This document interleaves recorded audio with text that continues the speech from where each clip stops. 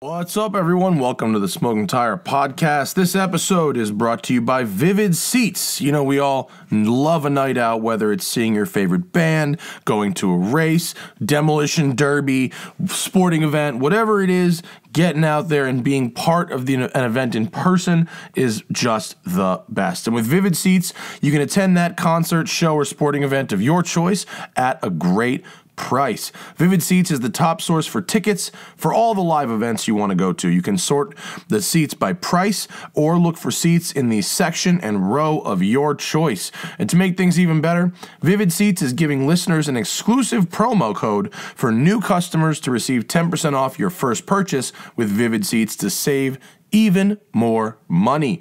Just go to the App Store or Google Play and download the Vivid Seats app. Use promo code TIRE for 10% off your first purchase with Vivid Seats. Every purchase is backed by a 100% buyer guarantee. From the biggest concerts and games to the hottest theater and more, Vivid Seats has it all. Download the app and enter promo code TIRE for 10% off your first purchase with Vivid Seats. Make a memory that lasts a lifetime and let Vivid Seats help you get to your favorite live event. Just go to vividseats.com/app, download that app in either iOS or Google Play, and use code TIRE to get 10% off your first purchase with Vivid Seats. We are also brought to you by Continental Belts and Hoses. I bet you didn't know Continental made belts and hoses. They do. And when you're working on your car, what you don't want are surprises. And I'm talking about dried out and cracked belts and hoses. They can cause all kinds of problems. So check out Continental Belts. They're OE in tens of millions of Chrysler, Dodge, Ford, and GM vehicles that roll off the assembly line. They're also OE, that stands for original equipment, on the majority of BMWs and Volkswagens. Now, Continental is launching the aftermarket Multi-V belt with the OE pedigree. It's their OE technology series, belts that are fanatically engineered for perfect fit, form, and function. And Continental has an OE technology series Multi-V belt for 98% of the vehicles on the road in the US and Canada. You get enough surprises working on cars and trucks, a belt shouldn't be one of them. Go with the Continental OE technology series Multi-V belt, the belt with the OE pedigree. To get the full story, visit oetechnologyseries.com. That's oetechnologyseries.com. All right, folks, on this episode is a gentleman that needs very little introduction from someone who no one had ever heard of when I started doing this to now he is way more famous than me and just destroying on YouTube. I have a lot of respect for Doug Demuro. He created content without access, which is something I really respect. His hustle is strong. His energy is great. And I have a lot of respect for what he's done in the industry. I'm jealous professionally, but I also really like him. Doug Demuro on the Smoking Tire Podcast. What's up, everyone? Smoking Tire Podcast, and there are not a lot of fucking people that can get me to come into work on a Sunday evening, but if there's one, it is this gentleman, Doug Demuro, in the house. What's up, my brother? Hello, thank you for having me. How are you? I appreciate it. Yeah, good. Eating some brownies. You just, before we just started the show, you were like, I don't eat during the day, and this is my go-to at night. Are you trying to lose weight? No, but I just kind of feel like if I just eat. If you put something in front of me, I eat it. So my thinking is now I'm just no longer going to have anything in front of me until it's time to begin eating, which is 6 I do that. I don't keep food in my house. That's how I have self-control at the grocery store because I have no self-control at the house. If you eat anything, I will just eat. It chips. It doesn't really matter. And yet, you're pretty thin. Yeah, I because I don't eat during the day. That's true. And then the evening comes and I can have as many chocolate brownies as I want. How old are you? 30. Oh, really? Oh, you got like 4 years left for that. You're fucked in 4 years. Dude, I was always kind of fat, but my skinny friends growing up, they could just like murder a pizza or whatever, and I'd just be so jealous. But when they hit 35, it was skinny, belly, stick legs. Yeah, I'm worried about that. That scares me. It's going to happen to you. So then I got to have like salads and stuff. Yeah, you're going to have to start doing that. Well, you live in California now. I won't be able to eat this. I won't be able to eat 20 brownies anymore. You're going to be able to have one, and then you're done, God. Dude. But welcome to California. Thank you. It is wonderful. It's nice, isn't it? Yes. Sunshine's free, bro. I've never lived anywhere in my life where we wake up, I don't have to look at the weather. Right? You just know. You know. And you're in San Diego, too, which is even better. Which is funny because I come to LA and people are like, oh, the weather down in San Diego is so nice. And I'm It like, actually you is live in better. LA. What the hell are you talking about? But It's marginal. I mean, it's, you know, it's like it's like a Murcielago to the LP640. You know, it's two great things. Right. One is slightly better. you know, it's rained one time since I moved, so 5 months. And Which actually is probably pretty rare because you've been here over the summer. It usually doesn't rain even once. never rains, Yeah. never is anything other than just perfect. Yeah.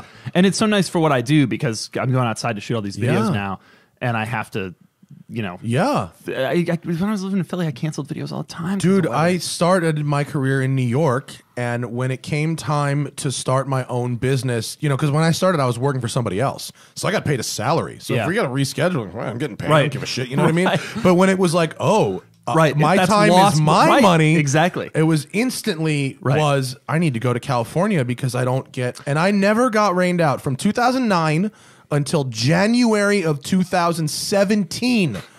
I didn't get rained out once. That is the dream, and that's what I want. And the biggest problem in Philly was the snow, because in the winter, Yeah. beginning in November, people put their cars away. So then I was going down to Texas and Arizona and California to film all these cars. Dude, for that money you're spending, you could have been spending California rent. Exactly, Whatever. exactly. So now we're Yeah. here, and it's the greatest decision, and I'm going to be here forever now. And is your woman about? You're married, right? I just got married last year. Congratulations. Thank you. Yeah. You will get married very soon. April 20th, 420. You're getting married on 420. I am getting married. Is that on 420. intentional? Yeah.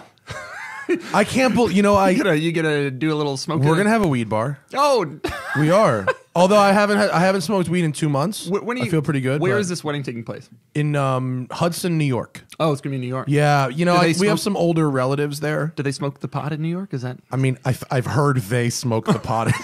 I don't think it's fully legal, but like whatever. It's 30 miles. It's like 30 miles from Massachusetts, where it is fully legal. Oh, so someone don't- can make a run, I don't. if that's what you mean. So you know, I mean, getting it, but I mean, what if the cops show up and bust this thing? Are you serious? Ladies and gentlemen, April 20, Hudson, New York. Are you serious? Let's check the wedding venues. I don't think anyone's too concerned, honestly.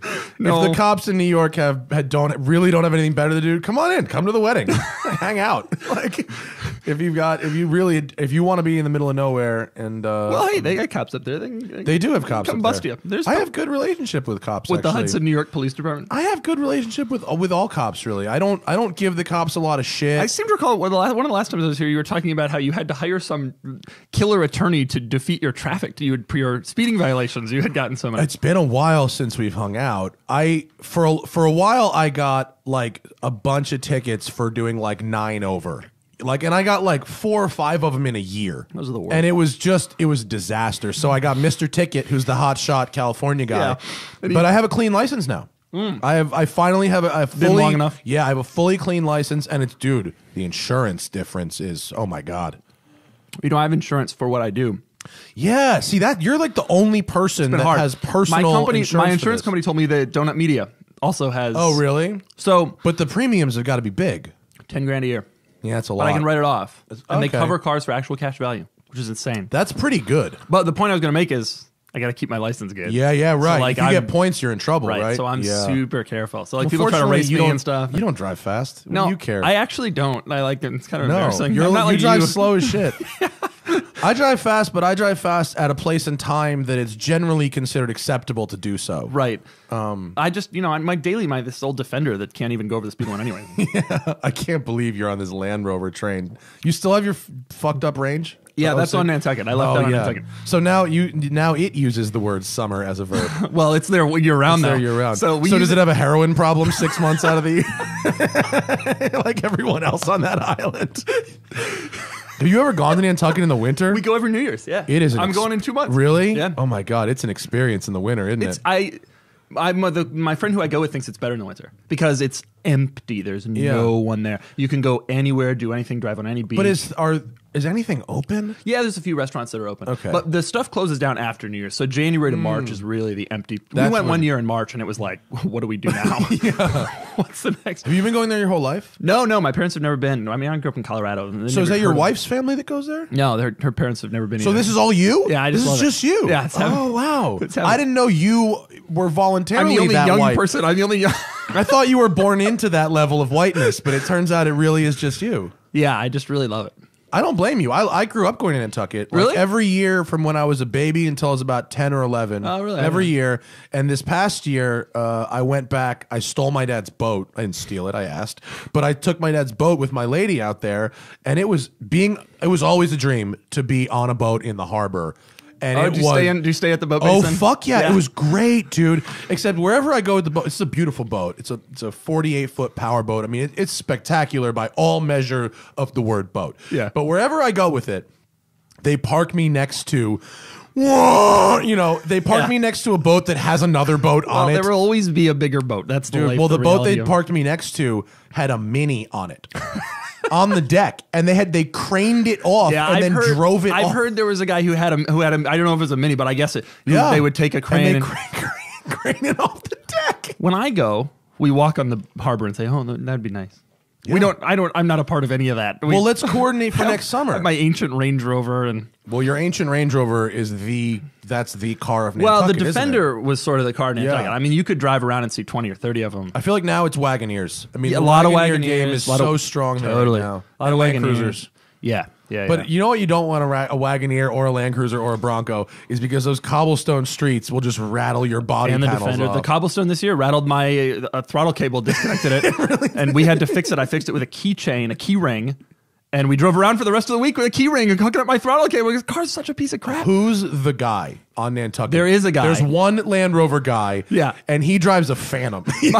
He's like, So my buddy Mason, who lives up there, and he runs the Rovers of Nantucket Instagram, and he takes great photos. But he's the one who's like keeping my Range Rover, and he told me that for years the car dealer, there's a Ford dealership on Nantucket. There is. For years they had a sign up that said, "We do not service Land Rovers." That's so. Well, I just followed Rovers of Nantucket. Let's see what they're about. They have the best. He's got the best photos of Oh yeah, he does. Because they get the best stuff. I mean, Dude, they're all about these. I like this picture right here because right across the street from this picture is the store that sells all salmon pants. Yep. It's called Murray's. like Murray's Toggery. Murray's. I think it's called. It's the best name for a store ever. Yeah, that's it's an interesting Rose place. of Nantucket. I really love Nantucket though. It's a fun It's place. heaven. Let's I think it's the coordinate greatest place next in the world. summer the Nantucket Comedy Festival. I'm going to go back for that, for the stand-up I comedy didn't even know festival. that was a thing. Yeah. There's like a festival going on all that. Dude, We were and there there's for the good film comics. festival. Ron White goes, like Bill Burr does it, like a bunch of these comics go out. Stephen Wright. Yeah. And so I kind of have an in now through a couple of my like radio friends. Because you have legit contacts in the Because world. I have actual contact, because I Yeah. live in Hollywood. No.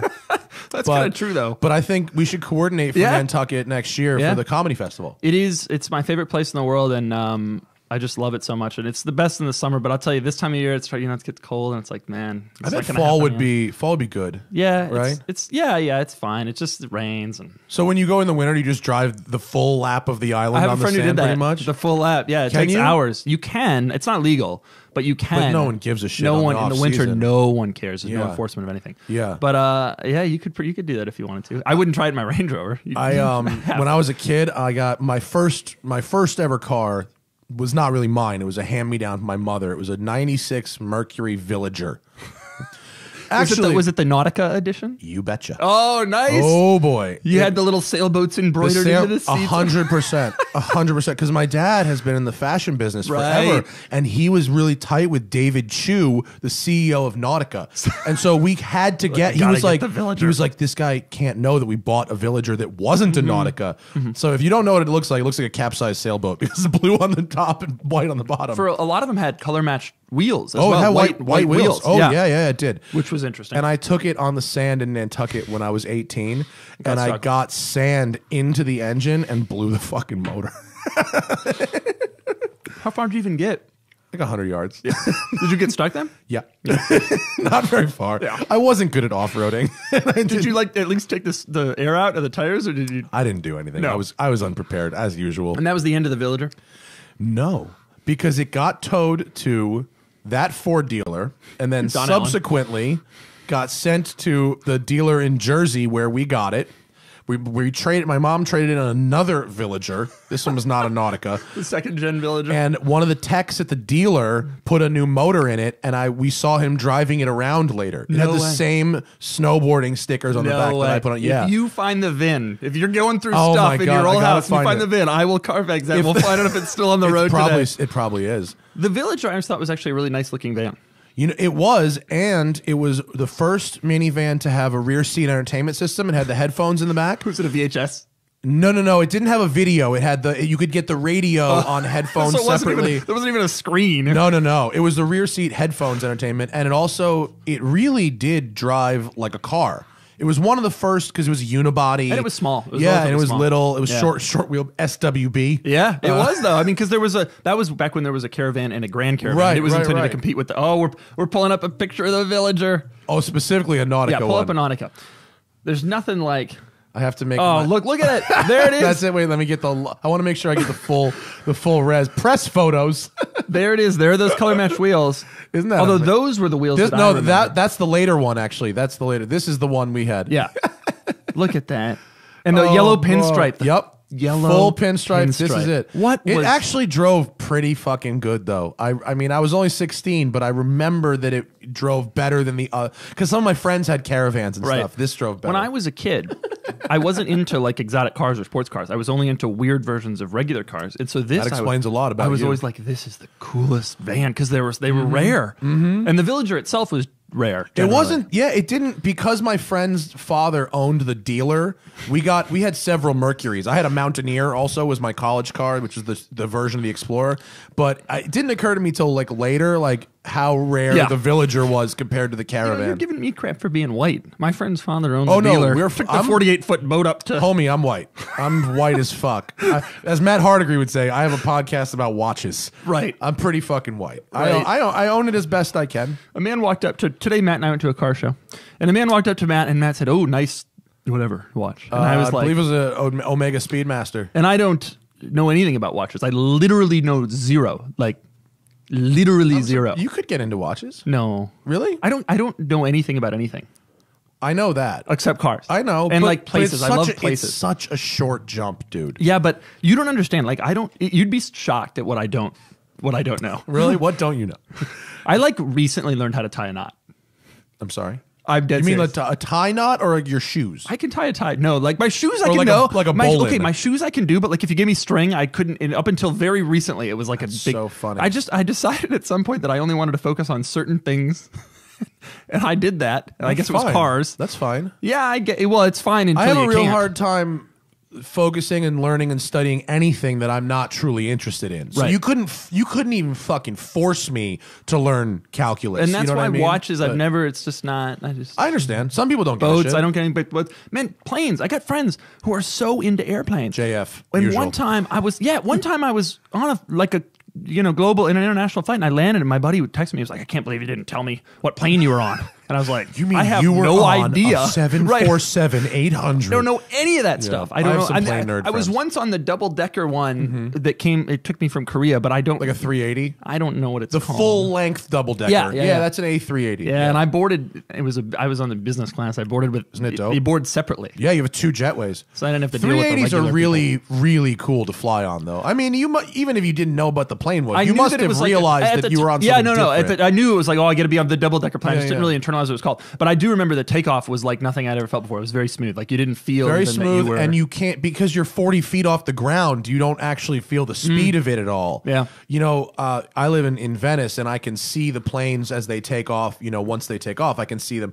And the 380, compared to every other plane, it is so big when it takes off, and it's so low, and it moves so slowly. 'Cause it's heavy? Yeah. So you can tell? You can tell the difference 100%. you get to It's watch really- the airplanes. Yeah, it's cool. But yeah, I understand your focus is narrow. It's super narrow, It's specifically on the weirdest cars. The problem is I have been. This has been incentivized. My focus being narrow has been incentivized. This is what happens. You now when have a living. right, and so now I don't even have to focus on anything else anymore. I don't have to think about anything if I don't want to, Totally true. which is a problem. Because here's what's going to happen. You're going to hate it in 5 years. I hope you don't. Can we talk about your Instagram? Yeah. Sure. What about it? Why I turned off comments? turned off comments. Yeah. Because you hate people. And that's not true. I don't hate people. Has this been a topic on this podcast already? It's come up. Okay. I don't hate people. Here's the thing about this. Like, right. I don't think a normal human, like, I'm not, like, I may be big and bald and whatever, but I'm not like a tough guy. Right. Right? I get depression sometimes. I've had addiction issues before. You know what I mean? Like, I'm a normal person and I have normal issues. I don't think that a normal person is designed to accept the instant unfiltered feedback of 200,000 people. Yeah. Right? And you know, like I told you before we started, I control my weight at the grocery store, not at my house. Right. So people are like, just don't read the comments. Well, that's really a lot easier said than done. Yeah, I agree. And it's easier for me to just get rid of them. Like on YouTube, comments drive money. They drive money, right? You know, if you turn off comments, your revenue goes down noticeably.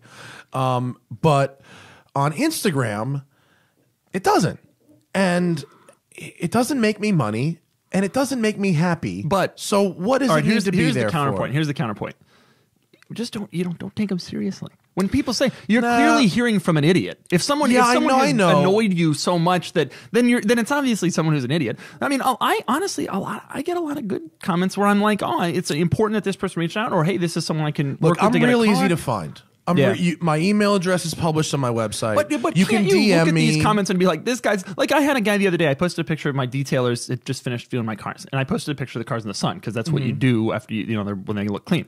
And the guy replied and said, I hope they didn't do the detail job in the sun because that's terrible for cars. And I was like, not only did they do them in the sun, but then they've dried them with sandpaper because don't take it seriously. That's my. I just people are different. You know what I mean? Yeah, I get it. My default emotion is self-loathing.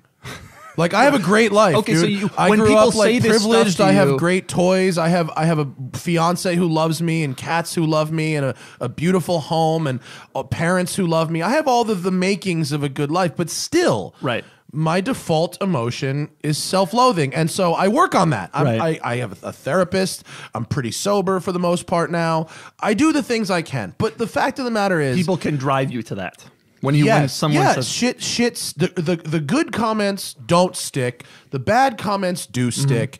I was spending way too much time reading it, and I decided, look, let me go for a while without these comments and try to read more books.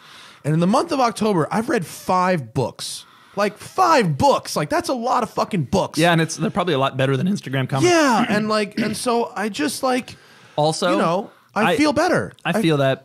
It is also what you just said. I think people don't get. It's amazing how much the negative comments stick and the positive ones don't. People say something positive, it's like, okay, cool, thanks. But as soon as something negative, of course, I think about it. I for like a posted week. something awesome. Of course, you think it's awesome. Right, right. I You had a should guy, think it's awesome. A friend of mine the other day told me that a friend of his told him that he thinks that I buy YouTube views. And first off, I don't even think that that's a thing. I think you can buy subscribers, but you would lose money. No, I thought that too. For you and I, that's super dumb. If you sold a sponsored video, here's an example, and he doesn't you have do to this. hit a target. Monster Energy gives Ken Block $10 million to make a Gymkhana. I'm making all this up, okay? And they guarantee a certain number of views. That's when it happens. That's when, because that's the only way you can justify. Okay, I get it. And that kind of stuff. I'm not saying with Ken. I'm not saying, but that's an example of something. But that kind of shit happens. That makes sense. all I had the literally. time. So anyway, the point is that I heard this. Oh, this guy used buy views, and that's obviously BS. I don't do that. I can't imagine. But if your goal is to get revenue from the videos, then buying the views is stupid. But still, as fuck. I'm thinking about it a week later. I'm like, that. No, I mean that's happened with me. I've had stuff that someone says that it sticks for a long time, and that's because I'm a fucking human. But doesn't it stick less? You get 200,000 followers on Instagram. Or doesn't it stick less as you get more popular? It has to me. Early on, I would really take them. I mean, I would lose sleep, and now I'm like, I don't care. I think the best thing about having 200,000 followers on Instagram or whatever is that I haven't suffered. Yeah. My followers haven't gone down. Right. I don't, you know what I mean? I don't care. Like, and my head feels better. Right. And so to me, that's a little more important. And if someone has a real question, they can DM me and I'll answer it. Right. Or they can email me. Do you or answer they can DMs? tweet. I do if they're like, if it's a real question or something. Yeah, Let me I ask do you this. actually. There's so many methods of contact. Yeah. How do you deal with all that? Okay, think about it. I You got still Facebook, probably spend too much Facebook time on it. messages, Insta DMs, Yeah. Twitter Well, for me, DMs, Facebook's email. pretty much dead. Really? I get almost. I mean, for considering I've got 750,000 on Facebook, the amount of actual real human interaction on it is approaching They zero. make you pay Yeah. for any actual interaction, Yeah. otherwise they don't send it out. Yeah, yeah, I yeah. pay to boost my videos. The only place I pay. Yeah. Do you really? On Have you found Facebook. it successful? Yeah, I don't think I make money on it, but Facebook's not a huge thing. It's like I pay $10 maybe a video or $5 Yeah. something like that. But I feel like why not? Because otherwise they don't send it out at all. Yeah, yeah. They've really That's probably figured out true. a way to milk you. They do. Facebook did. They do. And I'm in a weird place because my fiance works there. Oh, really? Does Yeah. she live up there? She goes up on Mondays and comes back on Thursdays. What are you gonna do? You gonna move up there? Sucks balls. I don't want to, and she doesn't want to. Hey, you can't leave. I don't want to just leave. came here. I don't want to leave, dude. She doesn't want to leave either. Neither of us want to leave. Well, This then is she a- needs to find a new This is a job. temporary arrangement. Has she I hope. considered coming to work for the Smoking Tire LLC? She has considered running the books and stuff for my parking garage, but she wouldn't find that rewarding enough. How about has she considered coming to work for the dentist downstairs? She had an interview. I don't know if I don't want to get her in trouble, but she had an interview at Snapchat, which is like 6 blocks from my Oh, they're house, here? which would have been amazing. But it didn't. Isn't pan out. Electronic Arts here? Yeah, they're they're right up the road. How come Yeah. you don't- There's a bunch here. YouTube is right here. Yahoo is right here. There's a ton right across the street. There's a ton of tech offices. Take that, Silicon Valley. Yeah.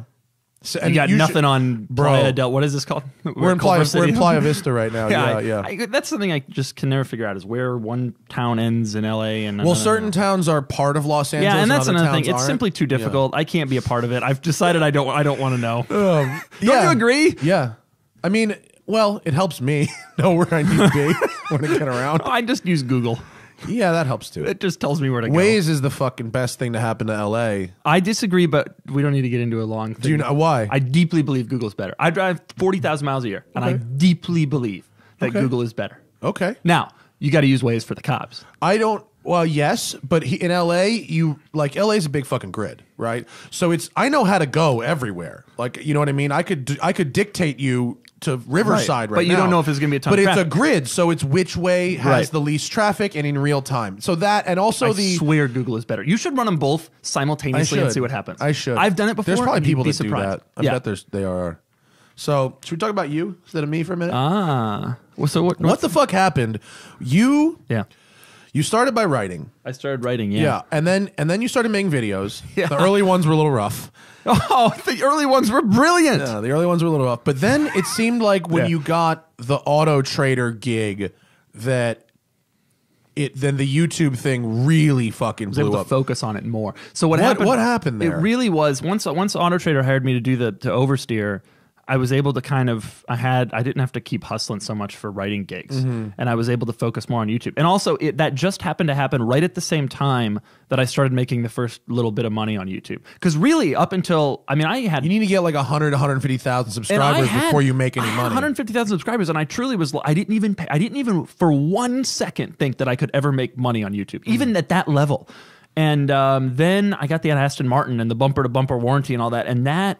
Then it kind of was like I made like $1,000 for a month, and I was like, oh, like wait a minute, people make money on this, and then it just kind of blossomed a little bit from there. Then once Auto Trader happened, I could focus on it more. I started doing 2 videos a week. That helped too. Well, yeah. Obviously, it's a volume game, Yeah. right? You know, when I was doing 4 a week, it was like a ridiculous amount of fucking money. And that's why I see people like vehicle virgins putting up a video every day. Like that's insane. Yeah. Well, that's what YouTube kind of wants. That's what they now. want. Yeah, it makes it very hard for car people, you know, Yeah. because cars inherently, you know, fuel, time, money. Totally. You can't do it from your fucking couch. Vlogging is a challenge, and I really respect. I hear people on vehicle versions. I don't like it, whatever. I respect the hell out of anybody who's able to put up daily stuff, film Yeah. it, and edit it, Yeah. and make it interesting enough. Even though he's not getting like the same, like 1 million views on each video, Yeah. you can put up something every day. You get 150,000 views. That's insane to me. Yeah, I was doing 4 car reviews a week, and they're pulling 150,000. It was like woo! Yeah. But I burnt myself out on it. That's the thing. That's the thing. You kill yourself. I caught myself. it wasn't that the work was so hard. I just caught myself like repeating myself. Like I go, man, I'm not saying I can't something. talk about the steering feel one more time. Well, that's the thing. You drive a car for 20 minutes to make a video, and you've got this checklist: brakes, power, steering, ride, space, value. But so I just had to be like, man, I've earned myself the right to drive a car on my own time for a little bit, and then come back and talk about it. Yeah. Do you ever find that you forget that you've already said, like, I'll do a review on like a Mercedes and mention an infotainment system quirk, and I already did it 8 months ago, but I have forgotten. And people come to me and they'll with be a like, different Mercedes, with a different one. Yeah. But because there's so many, people come to me and say, I can't believe that one car with that one thing, and I'll be like, I don't even remember what you're talking about because there's so many. I get I don't get that quirk, but here's what I'll get. You drove a modified Jetta in 2014. What did you think about the shock tuning of those Bilsteins versus the KWs? What do you say? I have no. I just go, look, man. You know, I talked about what I was feeling in real time, and if you weren't standing here, if you had emailed me that question, I would go back and watch my own video to get you the answer. I tell people that. Sometimes people will be like, what did you like better, the whatever. And I have this scoring system at the end of my videos, you know, the Doug score, where and I'm like, dude. That probably helps. I'm like, dude, if it beat it out in the Doug score, then that's the one I like better. Right. Truly. I mean, I don't screw, you know, I'm not, these are subjective things. They're based on my opinion. So if I said it was better than them, then it was better. Well, that's sort of, but here's the thing.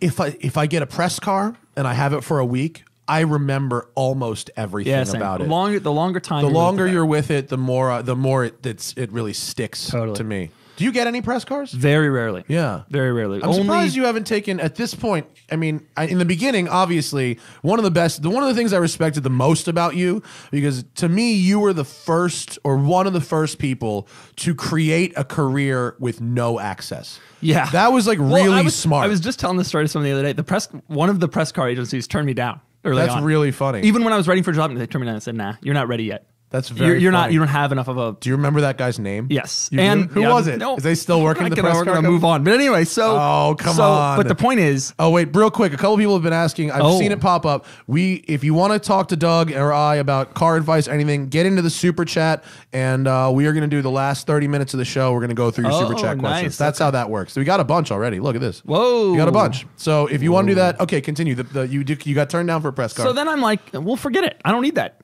So I started filming videos with my own cars and then with my friends' cars. Yeah. And that just kind of blossomed. And now it's basically what I still do. I mean, the press, to me, and I'm going to tread lightly here, but to me, the press car game is a little bit of, we gave you a car, so you have to, I don't necessarily, you have to say nice things, but like, I just don't want to be. I don't want to have anybody. I haven't found that experience at all. Actually, yeah, but you're maybe you're a big following. But you have a bigger following than me. Yeah, but you know what I'm saying. I guess maybe now I could probably say negative stuff, but I have heard of automakers blackballing guys because they said too much negative stuff. And I don't want. I don't think that. I can rent a car from Turo and beat it up all day long, or borrow some dude's car, and if he's mad at me. Yeah, fair. One guy. I don't care. As opposed to having all of Subaru North America, or Porsche car, whatever, hating you. That's totally fair. I've found that you can say negative stuff if it's factual, and if you can back it up. If you're detailed about it and you say this is a problem, this is a problem, this is a problem, the person who's in charge of getting you that car is not the person that designed the car. If you say this thing's a piece of shit, or this is the worst car ever made, or whatever. I mean, I've seen a couple of your headlines that are like, here's why, this is the worst car ever. That's totally fine. That might get you, and I fear that, in a little trouble. I don't want to have to fear it. I want to be able to say whatever the hell I want.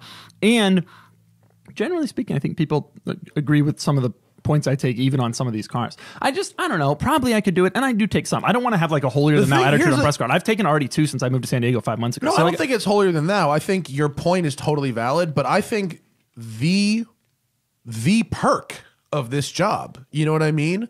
There's a couple perks. One, you make your own schedule. You know what I mean? You're your own boss, all that thing. Yeah. But the ace perk is genuinely getting to drive the newest stuff on your own time. I agree. And actually press launches. Like, I don't give a fuck. I don't give a fuck about the flights. I don't give a fuck about going to Portugal or whatever. Some people think that I'm going on a vacation. I just flew 18 hours each way for 30 minutes of seat time in a Lamborghini. Like which car? The Aventador SVJ. Now, don't get me wrong. Aventador SVJ is pretty fucking awesome. Car was really cool, but it wasn't cool enough to justify 18 hours of travel each way. But when you meet the engineers, but Matt, I feel like you get answers that you can't get. I agree.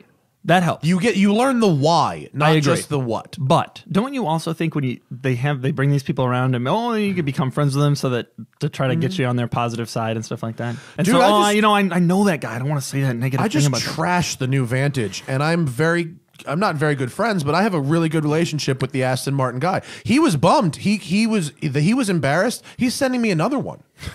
He asked if I would double the negativity. He said, look, the car you drove was an early production car. We took it back. We took it apart. It had these issues. Would you be interested in trying again? So you had some sort of problems with the car? You had like technical? I had legitimate problems with the car. The body panel gaps were horrible. Yeah. The parking sensors would go off even when something was like 7-8 feet away. There was an unidentifiable chiming noise that would come up. It had a air light. It had a bunch of issues. It did. And I said it had a bunch of issues. And so they were embarrassed for their product, and they want me to have another go with what they call a more current product. All right, fine. I get it. I'm not trying to sell you on press cars. I'm not opposed to going to press launches, but now I've gotten to the point. God, here's a crazy one for you. Last year I did the new Jeep Wrangler press launch, which was the biggest debut of the year. Like Ford GT and new Jeep Wrangler, the biggest one because it's such a hot car.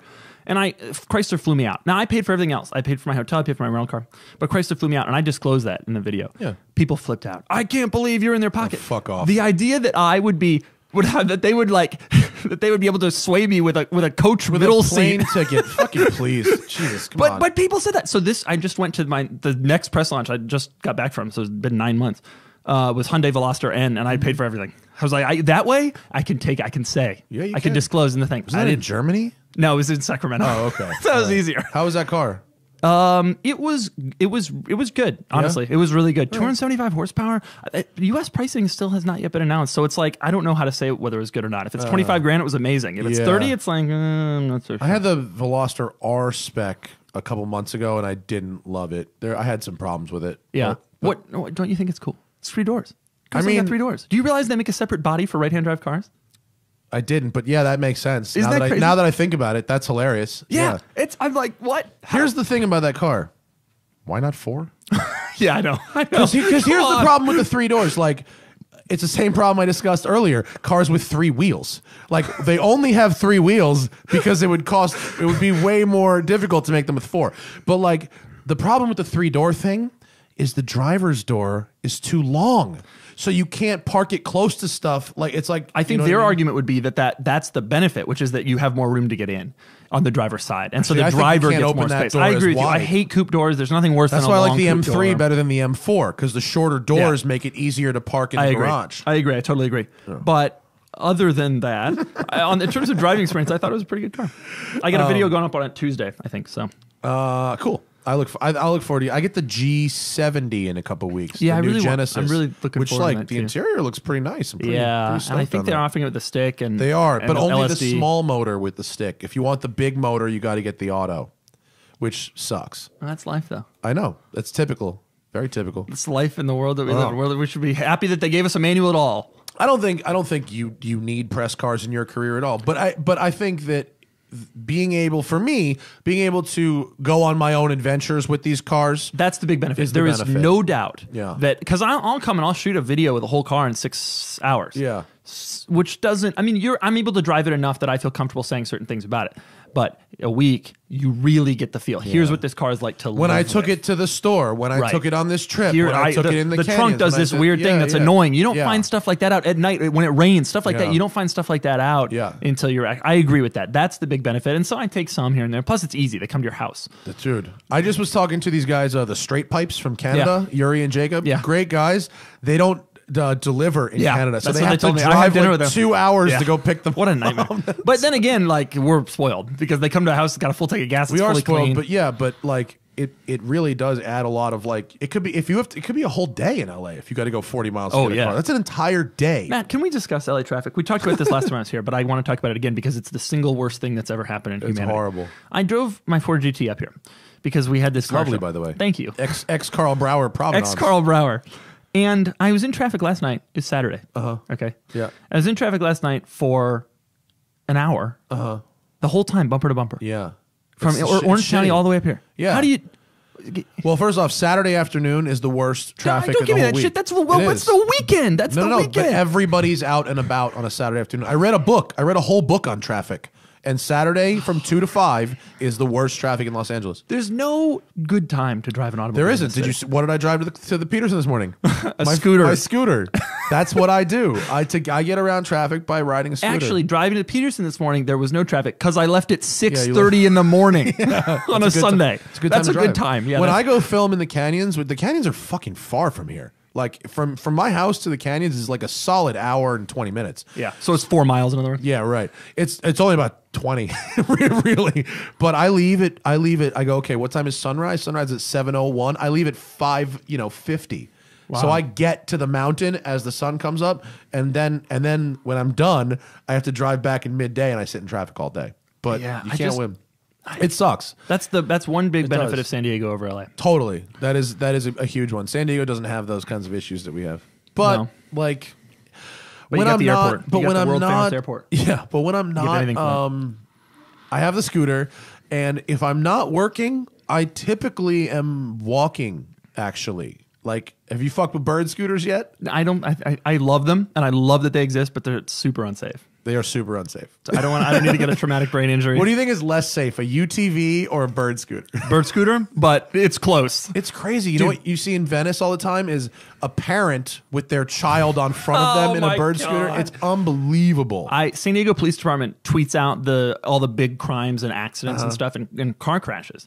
And every day they tweet out 3 or 4 the big ones, the ones that a bunch of people responded to. It is unbelievable how many major car accidents with injuries involve either a bird scooter, a bicycle, or a motorcycle. Seriously, 70% are one of the 3. And often the bird scooter's not getting hit by anything. Someone falls off and they fracture their whatever, or they hit their head. Well, a bird scooter has a 5-inch wheel. Yeah. I mean, and they go they go like 20. Yeah, the kind of crack that you wouldn't even feel in a car, will send you flying off of. But with that said, I love the mobility that like you can jump on a thing and just go. I love that, and then leave it. That's such a brilliant idea, and I love that stuff. And anything to get people in Priuses off the road and like doing that stuff instead, so that I can drive and have some fun. I will say, I live in this neighborhood in San Diego. It's like this very old neighborhood with all these old people, and you go on next door. There's a bird scooter in front of my house. Been in front of my house for 20 minutes, and I just can't take this anymore. And I'm like, next door's fun. Oh, it's the best. It's really, we use Nextdoor for all kind of weird things. And a friend of mine bought a friend of mine collects bourbon, and just went on Nextdoor and was like, hey, if anyone has any old bourbon that they don't want to get, I'm interested in collect or whatever. Someone hit him up. Her husband had just died, and they had 18 bottles of Prohibition bourbon. And he was like, I don't know, this stuff's kind of old. I don't know if you could drink it, whatever. And he gave her like, I don't know, $800 for the whole lot. He went home. He called Christie's immediately. Christie's sent someone to his house within 2 days, and the bottles are worth like $2,000 to $10,000 each. No way. Yeah, they're going in their fall auction. Yeah. You're kidding. I swear to God. Yeah. Oh my God. Dude, he's a boss. We drank some of it. It's really What are you good. drinking it for? The bottles were $2 to 10 grand. How much is each sip They worth? took of the 18 bottles, Christie's took like the 10 or 12 best. Oh, okay. And then he sold 3 or 4 on his like Facebook group, and he kept a couple, and we sipped a little bit of one Wow, of them. man, Yeah. that's incredible. Yeah. Usually, Nextdoor does not provide such. Have you seen the best of Nextdoor Twitter? No, I bet it's really good. It is hilarious. They find screenshots of complete idiot people who don't know how to use computers. Best of Nextdoor. Let's find out. One of the all-time great Twitter feeds. I was up till like 3 a.m. reading this the other day. I strongly recommend it. How's everyone's Sunday? I hate to disturb this peaceful day, but is anyone else finding egg rolls on their sidewalk? I guess I'm going to be following this. It's just, it's old people who are like, they got nothing else to do, which is great. Yeah. Oh, yeah. Whoever's blasting party rock anthem past 1 a.m., it's almost 2019. Be embarrassed. Oh, this is great. It's the best. That's a good follow. Yeah. I'll take that. Yeah. So what are you driven lately that you like? That I liked. What have I driven lately? Or that you hated? What have I done lately? I recently drove the new Land Cruiser, which is a car that I love deeply. Yeah. I actually was considering I'm going on a national parks hiking road trip with Hannah in December. I was considering asking Toyota for one. Where are you going? Zion, Bryce, Grand Canyon, the typical. I've done these, but she actually hasn't. We're not going quite that far. Grand Staircase Escalante, Zion, Bryce. We're gonna stay at the Amanjiri for a couple days. You know that place? Oh, dude, this place is so baller. The Land Rover, the 2013 Range Rover launch was at this place. It's like, what is it like to be you? It's like, look at this place. It's hidden in the desert. It's ridiculous. It's just so far in the middle of nowhere, and they've really hidden it amongst these rocks, and it's all architectural and crazy. Yeah, is there a hotel here? Or there is. This video hasn't really shown much of it. Here's the pool. Oh my! Look at that. Yeah, it's pretty rad. You know, you live the dream. So do you. Yeah, but I don't stay. When I went to Moab last year, I stayed at Best Western. Well, I could stay in a Best Western, but I'm trying to impress my lady. Yes, you could stay at a Best You Western. use the word summer as a verb, son. I don't. I only go up there for a couple weeks. You have a car that lives there forever. Yeah, but it's worth like $3,000. That's true. It's the biggest piece of crap car that has ever existed. But you owe your career to it. That is true. It is at Land Rover Cape Cod right now, getting the very tail end of the CarMax warranty. Oh my God, you still have that it. warranty expires December 6th of this year. Holy So like shit. 5 more weeks. Fix everything. Yep, that's what we're doing. We're That's taking in. so crazy. But it doesn't need all that much because I've already. You have a whole other car. Like there's no. We replaced the transfer case. Your car is $5,000. it's the Leonard Skinner of Land Rovers. There are no original members. Only the body. Everything else has been totally replaced, redone. That's so funny. Yeah. What a piece of shit. Yeah, it's a terrible car. You like the new ones, though? I'll tell you, when this air goes out this time, we're doing springs. Yeah. CarMax pay for it. It's one thing. When I have to pay for it, at like $1,000 a corner, it's over. Oh fuck! How many times has it gone out? I think I've had 6 different air suspension replacements, but a couple, six corners. So like 1, 2, 3, the rear has only gone once each time, but the fronts, I've done 3 in like front right. It's like, come on. Front right is the or front left, whichever one. But yeah, one of them like continually goes out. Yeah, which means I'm gonna have to do it again. Oh, and then we convert to springs. That's fucking crazy. I think then you ditch the car. No, what am I gonna do? I don't have another option. Get your $3,000 and buy a 4Runner. No. I need a Toyota. That's what I mean. So is the new Land Cruiser good? You know what the problem with the new Land Cruiser is? The adaptive cruise control doesn't work under 20 miles an hour. Now. Really? Yeah, which is like an old school adaptive cruise. You know how they would turn off at low speeds? Disconnecting. It beeps and then you take over. In my Mercedes, it goes all the way down to 0. So I can sit in bumper to bumper, like when I'm coming back from Orange County after filming, just bumper to bumper. Well, and not ever touch the pedals. Yeah, that's what you want. That's what you want. Yeah, totally. I sat in one of those nightmare San Diego traffic jams in the S class. Yeah, you sit there with the massage seat on and Distronics doing its thing, and I mean, dude, I wrote 3,500 words on the S class's seat. Just the seat.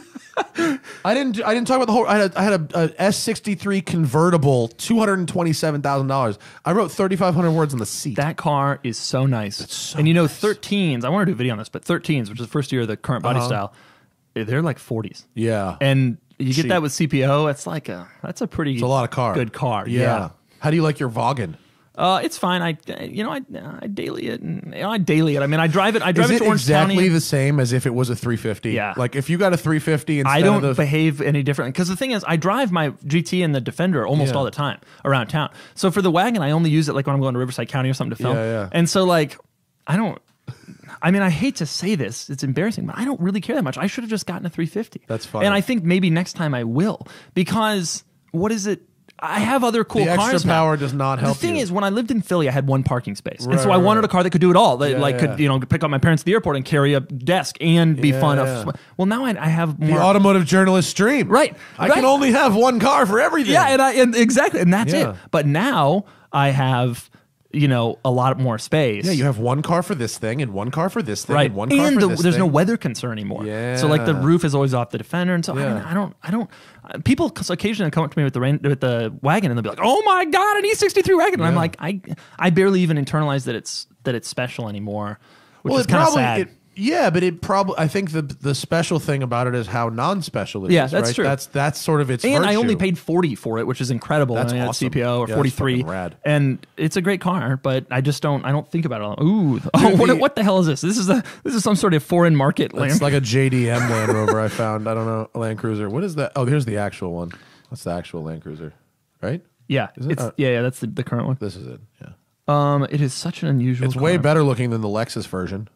The Lexus version has the ugly mouth. The LX 570 is it the ugliest car on sale? Yeah, It's one of them. It's up there. I actually, by the way, I don't think it's a bad car, but it might be the ugliest. Whoa, that front. The Civic Type R. Civic Type R is the ugliest car on sale. Then this. That's a bold statement. Johnny Lieberman would punch you in the face if you were here with that. It's a good car, but it has 6 wings and 9 exhaust pipes. Come on. It looks like Shredder's helmet. Yeah, they're screwing around. Yeah. Come on, it's a But joke. downforce, bro.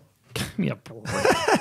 And they Well, had you know some what you reason might- why it has 3 exhaust pipes, and they had well, no. What happened was they wanted the car to look a certain way, and then Yeah. they came up with engineering things to make it. Oh, we needed this because no, you wanted it to look cool. That's funny. You know what you haven't experienced yet is the virtue of an appliance car. Like I had a Volt for 2 years, and it was one of my favorite cars I've ever had. It was I great. still tell people the best luxury car in the world is one that you don't have to think about, care about. And It was great, dude. Yeah. It was so fucking nice. How are you digging your GT? it's amazing. Isn't it nice? It's very special. It's one of the best driving cars ever made. I truly believe that. I believe. Here's a topic. I believe that it's the best American car ever made. I think that's probably accurate. I can't think of a better. I mean, What else split would even window be Corvette considered? is an incredible car. You ever drive one? No, and I imagine, yeah, but it's That's a beautiful. real don't meet your That's heroes one car. of the really They drive like garbage. It's that bad.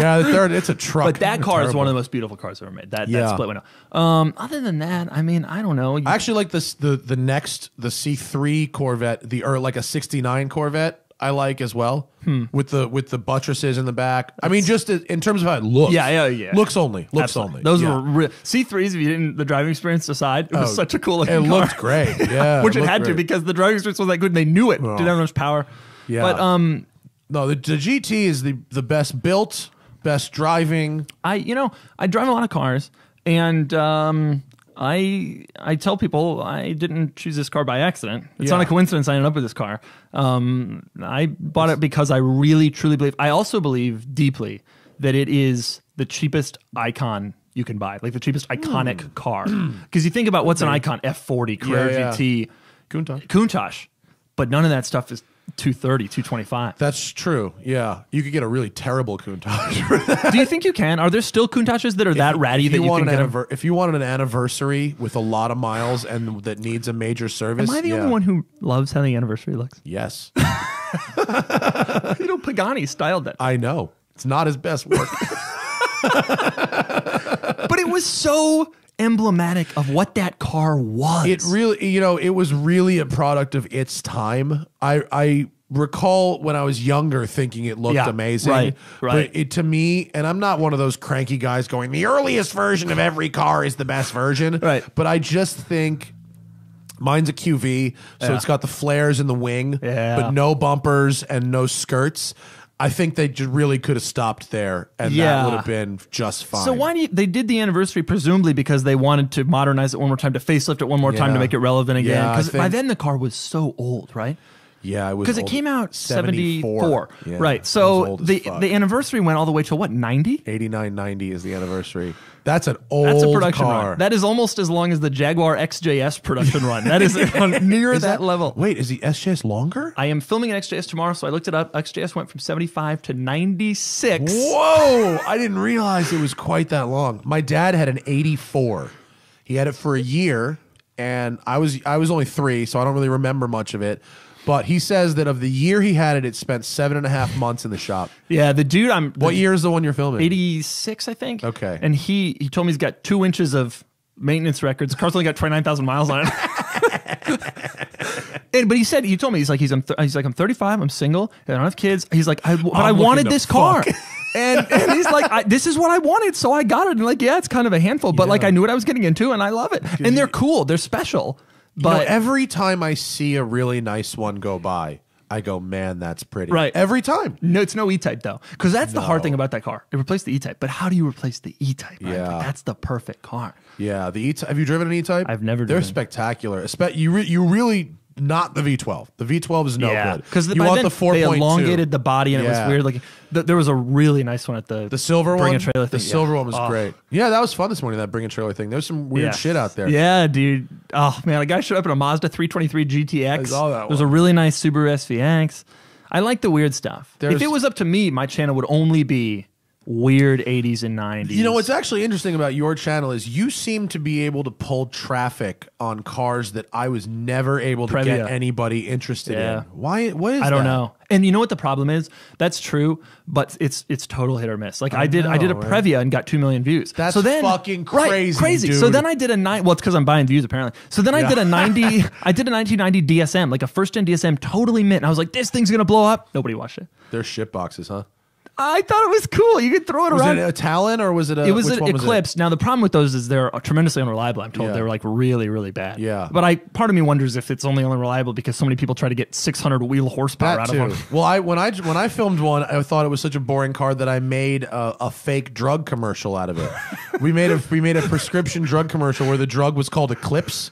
So it was like I was depressed, and then I found Eclipse, and You didn't like this thing? Which was yours a first gen, the one that you drove? Yeah, it was like a 93 maybe. Yeah, yes, it was a first gen, yeah. Yeah. And the dude Tony who owned it, shout out to Tony.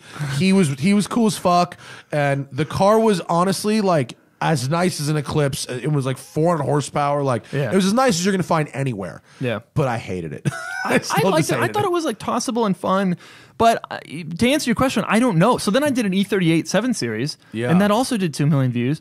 But I never know. So like I have to tread very lightly in the world of 80s and 90s cars because sometimes it's going to just totally die. Yeah. And I can't assume it's going to do well. So even if it's a car, like I showed up at the guy's house who had the E38, and like me and him talked for like an hour, we're like geeked out over Those this are thing. really great cars. Amazing man. cars. But Really, like especially the short wheelbase with the Bond the wheels. short wheelbase M's, those fucking fire, dude. Those are great. I did a long wheelbase because that was the only way you could get the V12 in the US. Oh, was it a 750? Yeah, Yeah. They sold a short wheelbase 750 overseas, but not here. But Did they sell it with a manual, or could you only I get the think 6? the manual was only on the in the States anyway. It was only on the previous body, which was the E32. Right.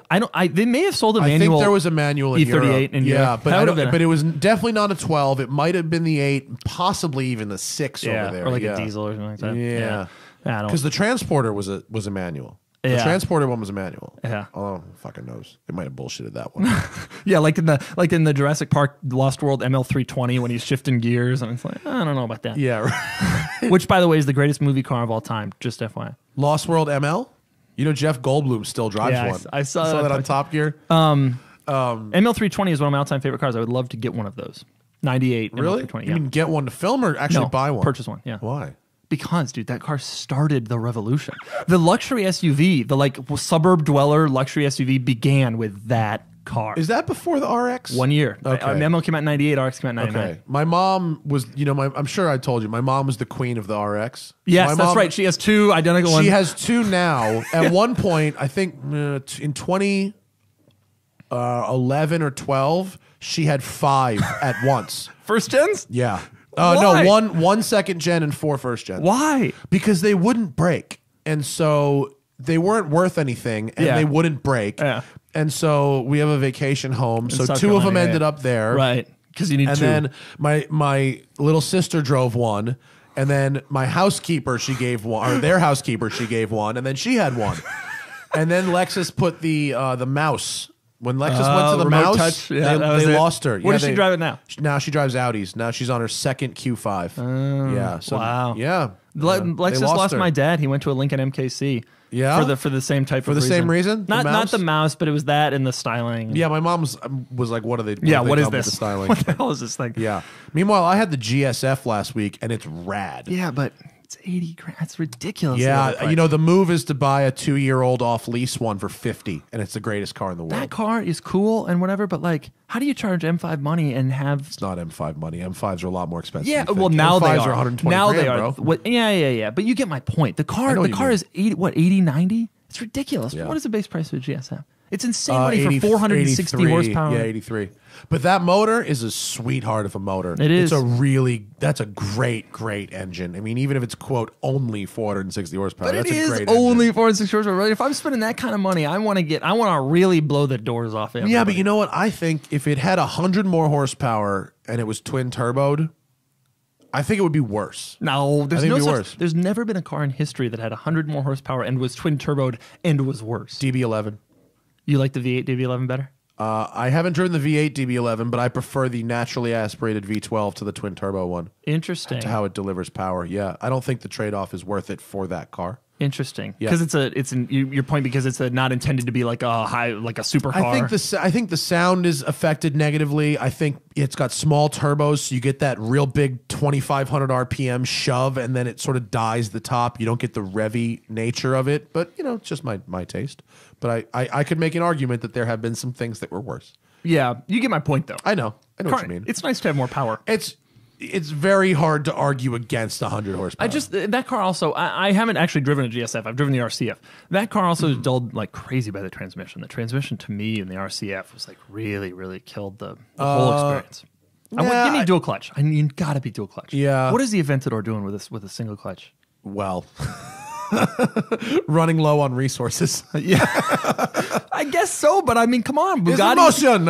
It's ridiculous. No, I know it's a slow gearbox, especially for $600,000. It's a slow gearbox. Yeah, right. Totally. I agree. with you. That was my only gripe. I agree with you. I drove the Supercars, yeah, super and Wyra as well. I drove the Wyra lately. That was the only thing that I didn't like about that car. Surprisingly slow shifting. Yeah, if you think that's slow, you should get in a Corvette.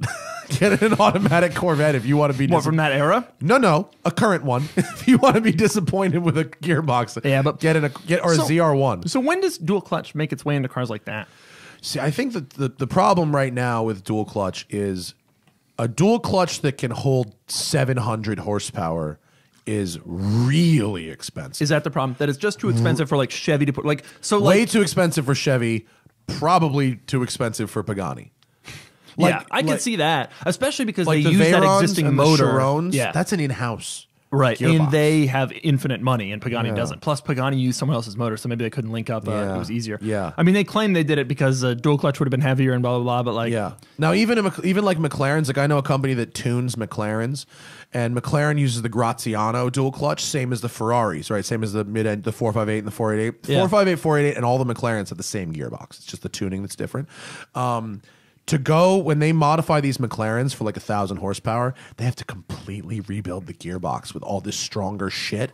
Yeah. And it's like crazy that was expensive. Because for years that was the biggest problem with dual clutch generally. They couldn't, even Porsche couldn't figure out how to get it in. Correct. But finally it's starting to develop, but only in really high expensive cars, 911 turbo, R8 V10. Correct. But even then, it's like there's a limit. You know, they're pushing 600. They're not pushing 700, 800, and they're not pushing 750 pounds of torque. Yeah, that's really the McLarens and stuff are torque limited by gear.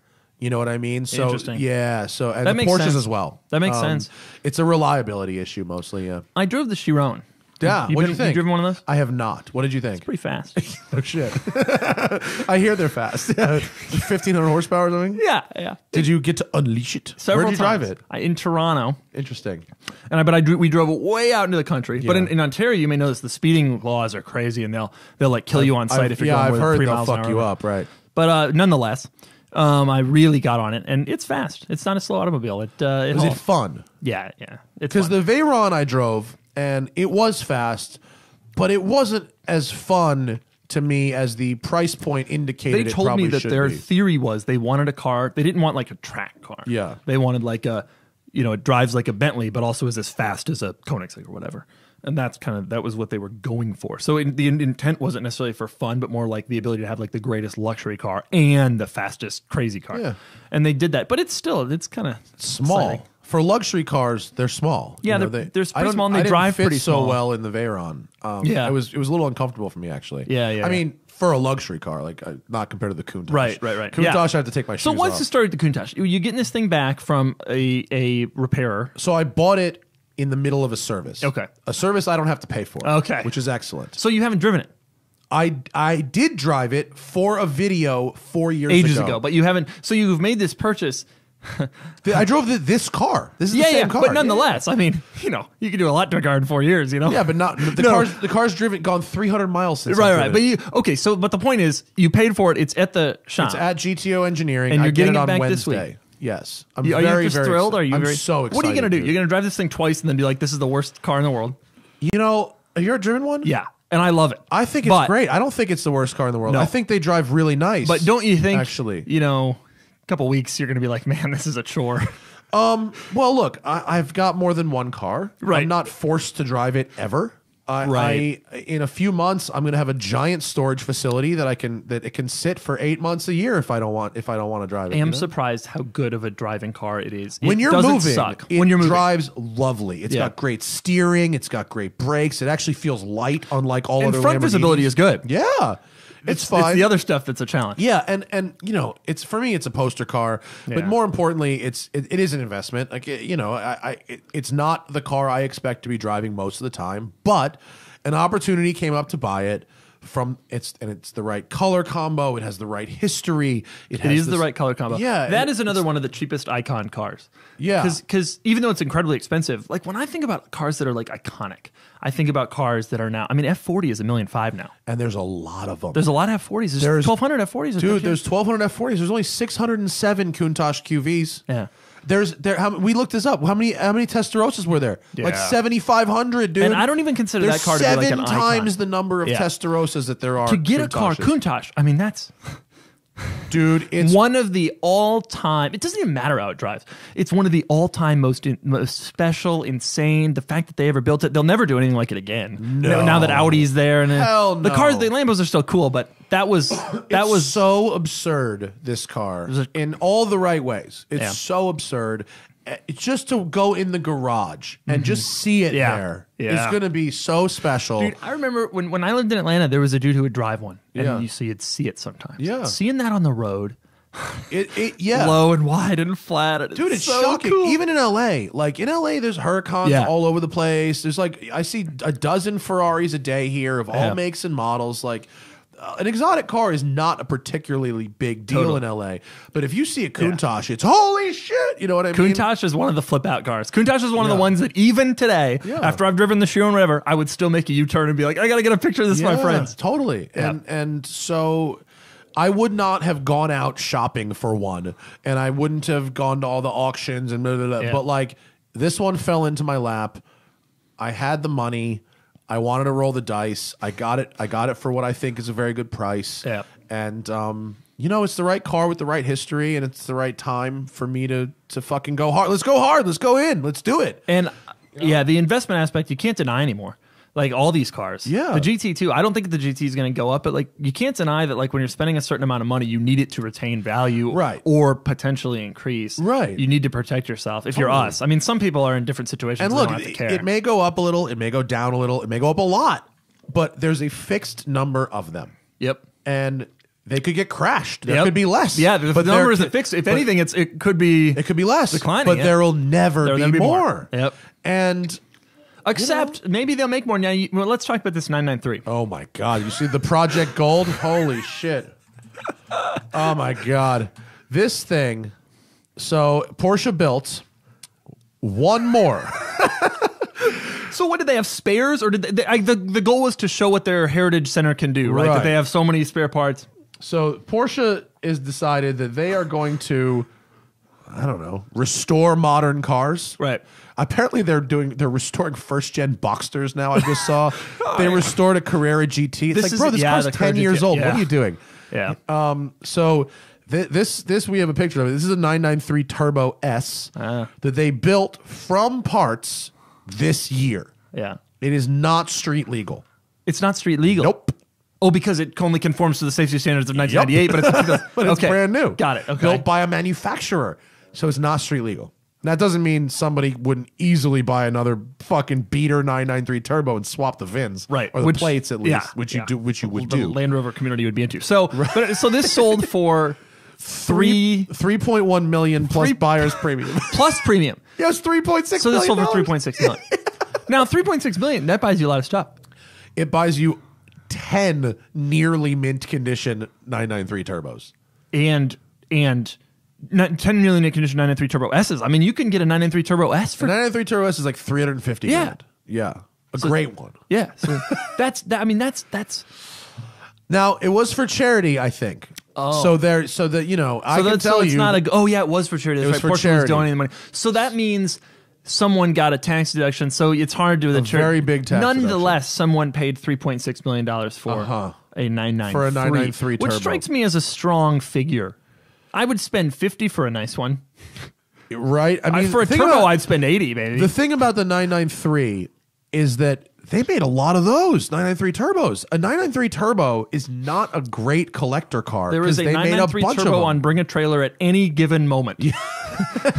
It doesn't matter what time of day or year. Is this correct? What? Is this Jalobnik says it's 427,000 hours of labor went into this car. Are you serious? If that's what this says. 205 full-time employees for a year. For a year? Oh my God. Now, you commented on Twitter today. You had an opinion about this. What, that there's too many rich people? There's too many rich people. I think there are. I think. Well, 2018 is the best year on record for billionaires. Can I tell you billionaires made the most money ever in 2018? One interesting thing has happened in the world of cars in the last 10 years, which is that there is now a community of wealthy men. All they want to do is talk about how they optioned their Porsche. Have you encountered these people? Yeah, I run into people. Do you think I should go with the parking brake in silver and the stitching in green? And I didn't. And I don't want to talk about that stuff. I don't give a shit. But man, there are people who, if you go on Renlist, all that people want to talk about now is not how driving the car. They want to talk about how to equip. Guys, do you think I should get the in the color? Yeah. And I'm like, I don't talk about that with people, but I do hear them talk about, like, I have an 87 Carrera that we did a safari thing, but other people go, well, my 87 Carrera has the leather vents and the paint to sample tachometer, and that can be the difference. Sample tachometer, but that's the kind of stuff people. But that say. can be the difference between a $40,000 car and a $70,000 car. Only because there is this market of people who are now absolutely obsessed with distinguishing themselves from other wealthy people, because apparently there's so many. I mean, GT3, this has now become such a big thing. Can I get a paint to sample one? Did you know that 40% of 911s sold in 2018 were GT cars? 40%? No way. Yeah. 40% are GT cars. The GT3 ain't rare anymore, homie. Special. That's the most sold one. Holy, that's insane. You know what's going to be rare? The Carrera T. The Carrera T will be rare. You know what's going to be super rare? I realized the other day. A base. GT3 with PDK. GT3.2 with yeah, PDK. yeah. Everyone is ordering stick because they're like, oh, the stick is back and you make money if you get a stick. Well, now everybody got a stick. I get emails every day from someone in 991.2 GT3 PD manual.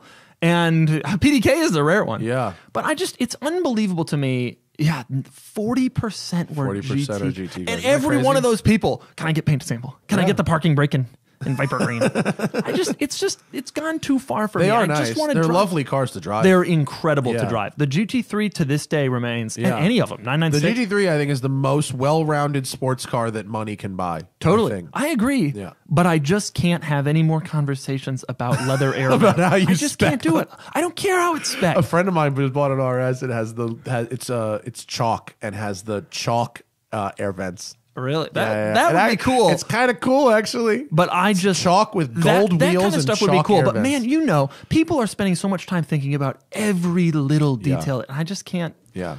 Can't be a part of that. bespoke is the thing. That's right? the thing. And and truly, I think the thing is there are so many people who have money that some people with money want to distinguish themselves from other people who have money. Oh, he's got a GT3, but he's just got guards red with a black interior. Oh. Yeah. It used to be just having a GT3 was baller. Now you have to have a certain specific things that, I know a guy in Porsche exclusive who got me a thing. It's access, right? Yeah. You got to have that access. You got to have the in. You got to be more special. Well, I just drive around my old Ford, my old truck. Right? And, my old fucking Lambo. Should we go to some super chat questions? Ooh. We got a bunch. How do these go? What do we do? Just go in order. We'll just answer questions. Okay. I'm going to try to get to all of them. If you guys all of them. Okay, yeah, we're going to try and get to all of them. All right, let's do this. If you guys want to ask Doug anything while we're doing the live show, get in now. So this is money coming in? I mean, why am I not doing this? I don't know. You should be.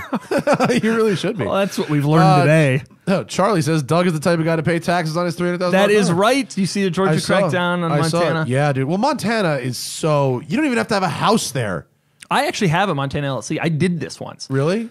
Because of inspection in Pennsylvania for my Skyline. Yeah. But not anymore. Yeah, I don't mind if you get an out of state to avoid inspection. I actually don't either. I think it's totally. I'm like totally chill people who do it to avoid smog because especially if you drive the car 500 miles a year, it's like what? It's so stupid. It's cleaner to have an old car you drive 500 miles a year than a brand new Prius you drive 20,000. That doesn't bug me at all, and I don't judge people who do that. But like I see a guy driving around at night. Oh, God, in my neighborhood the other day, I saw a guy in a brand new 6 Series with Montana plates. I'm like, come on. You can't put a sales tax on your 6 Series. You can't afford that car, dude. Come on. But the Instagram bros that do it and then show their plates all over the place. Hey, man, every day I drive around. I was in front of a cop yesterday in my GT. Every day I drive around with my California plate. I feel pretty good. In LA, I drive around with no plates. Yeah. My SL, that's going to change, you know. They're finally going to... Yeah, fucking right. When the cops run out of shit to do, it'll change. Until then, it doesn't matter what the law is. Fucking, my car's registered. I'm not driving around an unregistered car. Put plates on it. What the hell's wrong with you? Occasionally... I like to... What you like to do what in your SL? What do you do with that thing? You don't go 400 miles an hour. What are you doing with that thing? I go down the 73. Oh, for tolls? Are you saying you don't put plates on to save what? $8? Yeah. Do you want me to give you $8 here, cash today, right now? You can go down the 73. You're out of your mind. No, actually, no. At this point, it's not. It's a game. At this point, it's just a game. It's just because you just want to screw you. California has taken so much from you. I don't do anything illegal. I don't speed in the car. I have a fucking fast track. I pay my tolls. Okay, and it's not to run tolls. I I started it as a joke, and you want to see how far you could go. Yes, because you know, there's people who drive around for years. Hannah is about to return her Volvo lease. 3 years, no plates. 3 fucking years, dude. It's crazy. No tags, and I only want to do it. Just as a story, just as a thing. How long can I actually get away with it? It would be easier if that was a newer car. Because on new cars, they literally don't. Yeah, they don't give a fuck. And Hannah's car, like Hannah's Volvo's red, so that red looks really new if it's like even kind of clean. Yeah. So totally, and all the Volvos, all V60s look exactly the same. Yeah. But on a 2001 SL, that's an accomplishment. It's so funny. Everybody, California, the rules. They have so many rules and regulations, and yet this is the state where you can drive around with a dealer license plate insert for 5 years and nobody cares. Good on you for paying taxes on the GT, though. You're a good man. Frazier says, Doug, is an E92 M3 with 60,000 miles and a CarMax warranty a safe buy? Yes, with the warranty, but I wouldn't do any of those cars. That era kind of scary. I just filmed an E60 M5, actually. That era is a scary era of BMW. I wouldn't touch one of those out of warranty. You definitely don't want an SMG car out of warranty. Yeah, if that's no. This would be a DCT if it's an E92, but...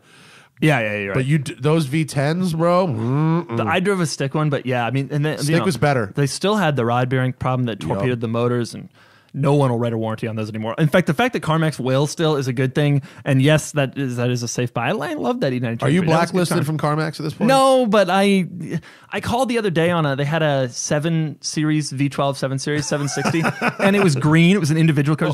I called. It was in San Diego. I called them. And I said, "What's the warranty on this?" And they said $8,300 for the same warranty. I paid $3,500 for my Range Rover, and I was like, "So you blew up their forget spot. it." Yep. Okay, thank you, Frazier. Wait, so I mean, you roll the dice on an old BMW with 60,000 miles. Yeah, the question is how much time do you want to spend at the dealer? The warranty. Yeah, CarMax a good warranty. The money, but if that's your daily driver, right? You know, what if you got downtime? How long do you want to spend in a Mini Cooper with BMW of whatever on the back? That's the question you asked yourself. A 3-cylinder Mini. Fuck yeah, that's so funny. Nam Kim says, will you be at Radwood, LA on December 2nd? I will. Will you? Can you come out? Probably. You should come out. The problem is I got to drive my Defender up if I want a 90s car, and that thing is...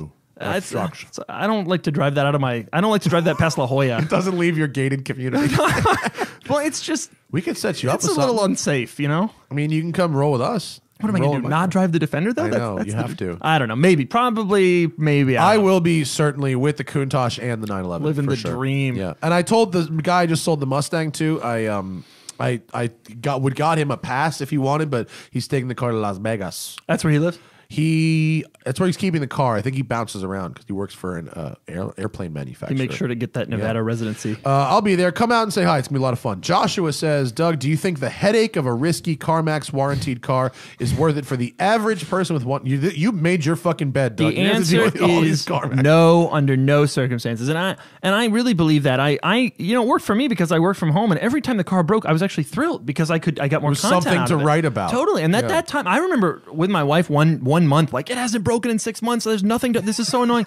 Did you go cut a line? No, I never sabotaged it. But like, if it was your only thing, I mean, I became friends with my service advisor. Like, I have his cell, like we text. I don't know that anybody wants to go down that road. I wouldn't do it if it was the only car, and I certainly wouldn't do it if it was like my commuter and I had. It would be kind of fun maybe if you got a Porsche or something and it was like a second car and you could deal with it being gone for a week here and there. But I wouldn't want to. Yeah, I think the problem with being like an inspiration to do goofy shit like the CarMax warranty thing is you got to understand why Doug did it. Right. You did it for the initially, story. I actually bought it before I ever was doing this, but it didn't. Still, my time wasn't that valuable. But you only at the time. stuck with it because of the story. That's exactly right. Yeah. There's no doubt. Everybody wanted to see how far this is going to go. Yeah. And I wouldn't. And now I don't have time to put up with stuff like that. Yeah. Now I don't either. I need Your time's worth fucking money now. Now it is. Yeah.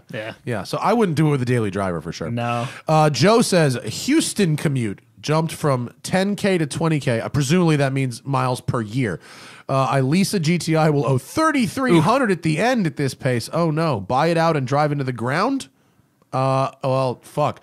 $3,300 is a lot of money to write a check for at the end of a lease. I would consider buying it out early and taking your chances, whatever. Yeah. Could a Tesla Model 3 handle 20,000 miles a year? Yeah. I don't see why not. As long as you don't crash it, you'll be down for 8 months. You drove a Model 3? You did, right? I did. It's great. And I enjoy totally the Model 3, actually. I thought it was a nice car. It's not like a performance car, but it's fine. Like, as an appliance? As a vehicle to use. Appliance. I would even consider, I mean, not personally, I'm not like that into Tesla, but I would consider getting one if I was in this circumstance where I was commuting. Yeah. I do think it could handle 20 a year. However, $3,300 is a big check to write for a car that you're giving up. You're giving back. Yeah. I mean, I would definitely try and buy the lease out and roll your dice with selling it yourself. Best 20,000 mile a year commuter car for under $50,000. Easy. The answer is anything with adaptive cruise control that goes down to zero because you just sit there. Totally. It is so What's the cheapest car you can get with that? That's a good question, and especially with adaptive cruise that will actually do bumper to bumper because they won't all. But I don't know. I don't know if like a nice you can get an MKZ. I think for like 18. An Audi A4 will have it. Totally. Yeah, and that, an A4 will like the definitely thing about have commuting 20K a year, especially in Houston, there's a lot of traffic. That's a big thing. I'd rather not have to work pedals and stuff and save my money and get something. Save the 50, get something for whatever an A4 is. Lease an A4. I think that's almost 50. God. Houston especially traffic, with adaptive cruise. Houston traffic's shitty. Yeah. It's a really bad place to sit in traffic. If you're sitting, get that, and then just take your money and get something. I'm with you on that. Thanks, Joe. Fun. David says, looking at buying a mid-90s E-Class Cabriolet. You see that one today? Like the black one was very clean. Thoughts on mid-90s maintenance and reliability? Will it hold its value? Well, the 124 is famous for its how sturdy it is, that chassis. Nonetheless, I've heard some of my friends have got them, and they said they weren't the best. Chris Harris owns one and said it's a money pit. Yeah. My friend Chef Sang-yoon owns one and says it's great. It's a 22-year-old car at this point. It's not going to be incredibly reliable. It will definitely hold its value. If anything, it's going to go up. That E320, that 124 E320 cab is definitely climbing. Here's the wild card for me: the convertible top. The convertible top is a wild card. It's the last thing you want to do. Yeah, and there's no hard top option like the SL. Like my SL, if the convertible top were to take a shit, you just leave it I could at least leave it down and put the hard top on it, and that would get me by until I could save enough to fix it. Because these E-cabs, they're coming up in value, but they're still not worth enough where, because what's a top's probably like $6,000 or something. At least. Yeah, tops are really expensive. The top mechanisms are really expensive. And they're really well made for 94. You know what I mean? Yeah. They're fairly simple. There's not a ton of electronics. The 6-cylinder is pretty stout. Yeah. Here's where you're going to find and run into problems.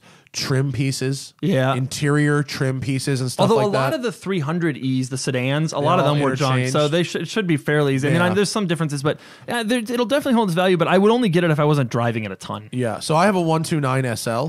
That I really like. It's my traffic car, and it's stout. It works. It's never been a problem, but it's about $1,200 a year to $1,500 a year in maintenance. That's about what it is. Some of the fluids. How many miles are you driving a year in that? 3,000, not a lot. So that's a lot of money to spend for not a lot of miles. Yeah, so the fluids are super expensive for it. It uses expensive oil. It uses expensive trans and diff fluid. Interesting. Yeah, the fluids are expensive. If you know that going in, then I guess it could be fine. And I had one plastic part that was like the housing that goes around the air conditioning compressor. It was $1,100. Yeah, so that's just like shit. That's like, yeah, it works. You know what I mean? The engine's fine. The gearbox is fine. But these are like, old cars. They're getting to be old, and even though they were yeah. solidly built at the time, 25-year-old car. Totally. Yeah. So if you're gonna buy an old car, make sure the driving experience is what worth you it. want. Yeah, totally. And probably don't drive it all that much. Yeah, but they are lovely. They're very pretty. Denver Good 07. Denver God. Whatever that says. $25K for a nice, fun sports car with a good automatic transmission. He then suggests a 911 or 986 Boxer, both of which have terrible automatics. Yeah, that was a bad. Tiptronic was a tough Tiptronic was not good. You're looking at GTIs? First off, get a manual if you can. Second, GTI. GTI with a dual clutch. Even a BRZ FRS. That's actually a pretty decent automatic. Yeah, I've never driven an auto one. I have, and the paddles are surprisingly good and responsive. It's actually, as far as automatics go, that is a good one. Interesting. Yeah. And those are fun cars with anything. Yeah. And what other an Evo 10 with a dual clutch with the Mitsubishi dual clutch, trying to get those things sorted. Nice, fun. GTI is a great suggestion because you can get a fairly modern one with a dual clutch, and it's a ton of fun. That almost gets you. That might even get you in a brand new one. 15, 25,000. Yeah, a brand new one. Yeah. Yeah, or damn close CPO for sure. Yeah, I would start with GTI. You might actually, you might want to look for the CarMax warranty, but a CLA 45 or a GLA 45. I don't think those are 25 yet. They're under 30, but they drop like rocks. I love that car so much. The GLA I prefer. To Really? the CLA. Yeah, because it's got more suspension travel. It's more like a rally car. It looks weird, though. It does look weird, especially with the stupid canards. Yeah, that's the problem. The 45 had the wing and the big wheels. Yeah. I love how they drive. I think that 45 motor is fantastic. The 45 motor is good. Yeah, Yeah, I would look at you might be able to get into one of those for 25. that would be awesome. Yeah, not with the warranty. Thank you, sir. Thunder Clutch, great username. Our SLR McLaren's a strong buy and hold. Considering its counterparts from the, quote, Trinity era, the Enzo and Carrera GT continue to climb the value. You driven an SLR McLaren? Yeah. I fucking hate those things. I think they're terrible. I don't like how they drive at all. And that is why they are worth 1/3 of what Carrera GT is worth and 1/10 of what Enzo is worth. With that said, it was a special car. It was a special car. The doors go up. It's striking to look at. And it was that trinity of cars, low production numbers. Yeah. With that said, I don't think they drive good. I just don't think they drive good. You know, I'm going to name drop Jay Leno here. Leno's got one, and I did a film, segment with his show. He told me that the one thing about that car is you can go really fast. And he's like, it's not supposed to be a handling car. It's not supposed to. But on the Autobahn, he's like, I have a buddy. He's like, I got a buddy who does these like runway things where you pay to go a certain speed. He's like, it's the only car I can get up to 200. That's what his friend told me. The only car I can reliably get up to 200 every time. Are they a buy and hold? I don't know. That market is unusual. They dropped, but then they started to come back up for some reason. They started to come back up, and I don't know why. I look at them every so often, like, can I get one of these for one something? The answer is always no. That surprises me because it probably should be one something. The SLS is a much better car. Way better car, especially the SLS GT, which has the updates. Yeah. The GT was way better. But it was the SLR. I mean, when I see them on the street, which is never, I flip. I mean, that car was really? Oh, that car was so cool. I That roll my long eyes hood when I is. They were cool. It's a great motor. Great motor. I don't know that I would buy one with the intent of having it try to appreciate in value. And I certainly wouldn't buy one with the intent of trying to drive it and enjoy it. It's for two, there's a lot of better things. GT, you can I would buy get for, GT a Ford in 2 GT seconds. Is a way over. better car. Yeah. Way better car. Yeah. Thank you, sir. Gearhead 704. I'm so upset I didn't big more from your Fox body. I'm sorry, sir. It went to a good home. How do I recover? Looks like you have a Fox body in your profile here. Let's start with driving it. Or you could donate some money to an animal shelter. That Fox body went for big money. It did. Charity. It was a charity angle. You know, I'm super happy with the result. 65 is a ton of money for a Fox body, and that was a cool car though. I had about 30 into it of my money. So you did fine because you donated. I got out of it for even money because I donate the other half to the charity. It would take 50 to recreate it. It would, assuming you paid people to do the things that I paid people to do. That car looked so. Oh, it was painting in the back of the studio. You got any regrets giving it up? No, because I I just didn't drive it that much. And in LA, parking and space and money are valuable resources that it's exactly the car I wanted 4 years ago. And now I want different things. But the project of it, the build, the way it turned out, the aesthetic of it, the look, the sound is exactly what I was going for. I'm glad that like a Vision could turn into that. And it got a lot of media coverage. Because truly that probably the coolest Fox body ever. Real cool car. I like Fox bodies. I think they're all cool, but that one was because you drove it the last time we cool. podcasted. You drove it to the thing. That was a cool car. It's particularly cool. It had the right stance. It really looked the fucking business. But I'm really happy the new owner's stoked on it. That's cool. Mark says, where do you see BMW i8 values going over the next few years? Have they dropped enough to buy one without losing my shirt, or are they cool enough to justify a loss? We're going to differ on this topic. I have no doubt. You probably think it's crappy. I've actually never driven one. Oh, really? No, I'm what do you think of them, though? I generally... I think they look neat. Yeah. I sat in one, and I feel like I really like the use of carbon fiber. I really like the design element of it. I think they're cool city cars. Yeah. I don't have a negative opinion of them. Most people do. Most people think it's too much money for not enough performance. Because 0 to 60 in like 4.5, and it's 150 grand. And I love it. I think it's cool. You think it's great? Look at it. It's a concept car for the road. I think it's visually it's this generation's Countach. The in terms of how it i8 looks. was the first car that I ever saw that proved to me that an electric car doesn't have to suck. You ever driving an i3? Yeah. Actually, I kind of like the i3. Yeah, and those are free. Yeah. I mean, you can get one of those for 12. They'll pay you to take one. And the leases cost the same as a cell phone. It's a joke. But in terms of values, I see values continuing to go down like all electric cars. Yeah. That's the problem. Have not gone down that much. No, but there's what's the nostalgia of a 15 or 20-year-old hybrid? Yeah. You know what I mean? What, you don't get nostalgic for a Prius 1? You don't get a Prius 1? I'm not like, man, I wonder if I should invest in an iPhone 3 right now. You know what I mean? And it is, unfortunately, some of that. The values will continue to drop. However, it is a cool car. But for the money, I mean, it is kind of hard to justify if what you want is performance. However, I think it's so cool looking. And it's just proof that you don't have to drive a boring box like a Leaf to have an electric car. I agree. Yeah, there are definitely cool electric cars, and the i3 is another cool one too. Yeah, I wish they didn't artificially limit the fuel tank size in that car. In the i3, yeah, because if it had a normal size fuel tank, it would be much more usable than it is. Yeah, absolutely. It's relegated to total city car status because of that. Yeah. Thanks, Mark. Let's see, Mr. M. Comley 2.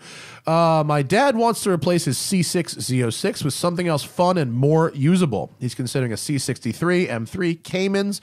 He's in tight northeast roads and some track days local to Lime Rock in Connecticut. Beautiful area. $50,000 budget. C2SB. What do you think for 50 grand? 50. Practical sports cars in the northeast. Yeah. What about a C4S? Is a 997.2 C4S in that price range yet? It's probably close. Yeah. It gets you 50 grand gets you a decent amount of 997.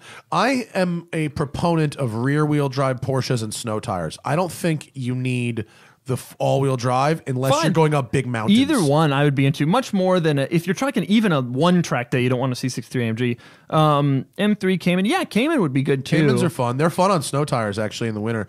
And 50 grand gets you a shitload of Cayman. Does 50 get you Cayman R? Like a probably because that's probably a does. That's a rare car. I think either of those two. That's probably what I would get if I wanted something really fun. And they're a lot more refined than C6 Z06. The thing with any of the front engine rear drive cars is they're stiff. Whereas a rear engine car, it's got those long front control arms that come well into the middle because there's no engine up there. So they ride a lot better at the front. And 997.2 C2S is modern enough that you'll feel like it's a pretty good car. The you can daily drive good that enough. car. They had PDK. Yeah. That's what I would go with a Porsche there. And there's not a lot of other things that really tickle my fancy for 50. Yeah, if you especially want track days.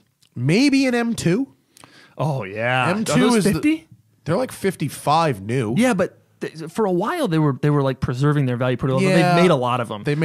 Now you can just buy them. 1M is probably a good suggestion. Shit, that is. Could you believe how you could have bought one of those and driven it 45,000 or 50,000 miles? I got offered one of those at MSRP in 11. That's your mistake. I know, and because at the time I was like, oh, it's just another BMW M car, and then I drove one like a year later, and they're a lot of like, fun. Damn it! Yeah, they're fun. One of the best cars I think that I've ever driven. There's not a lot of cars like that have that much more engine than chassis.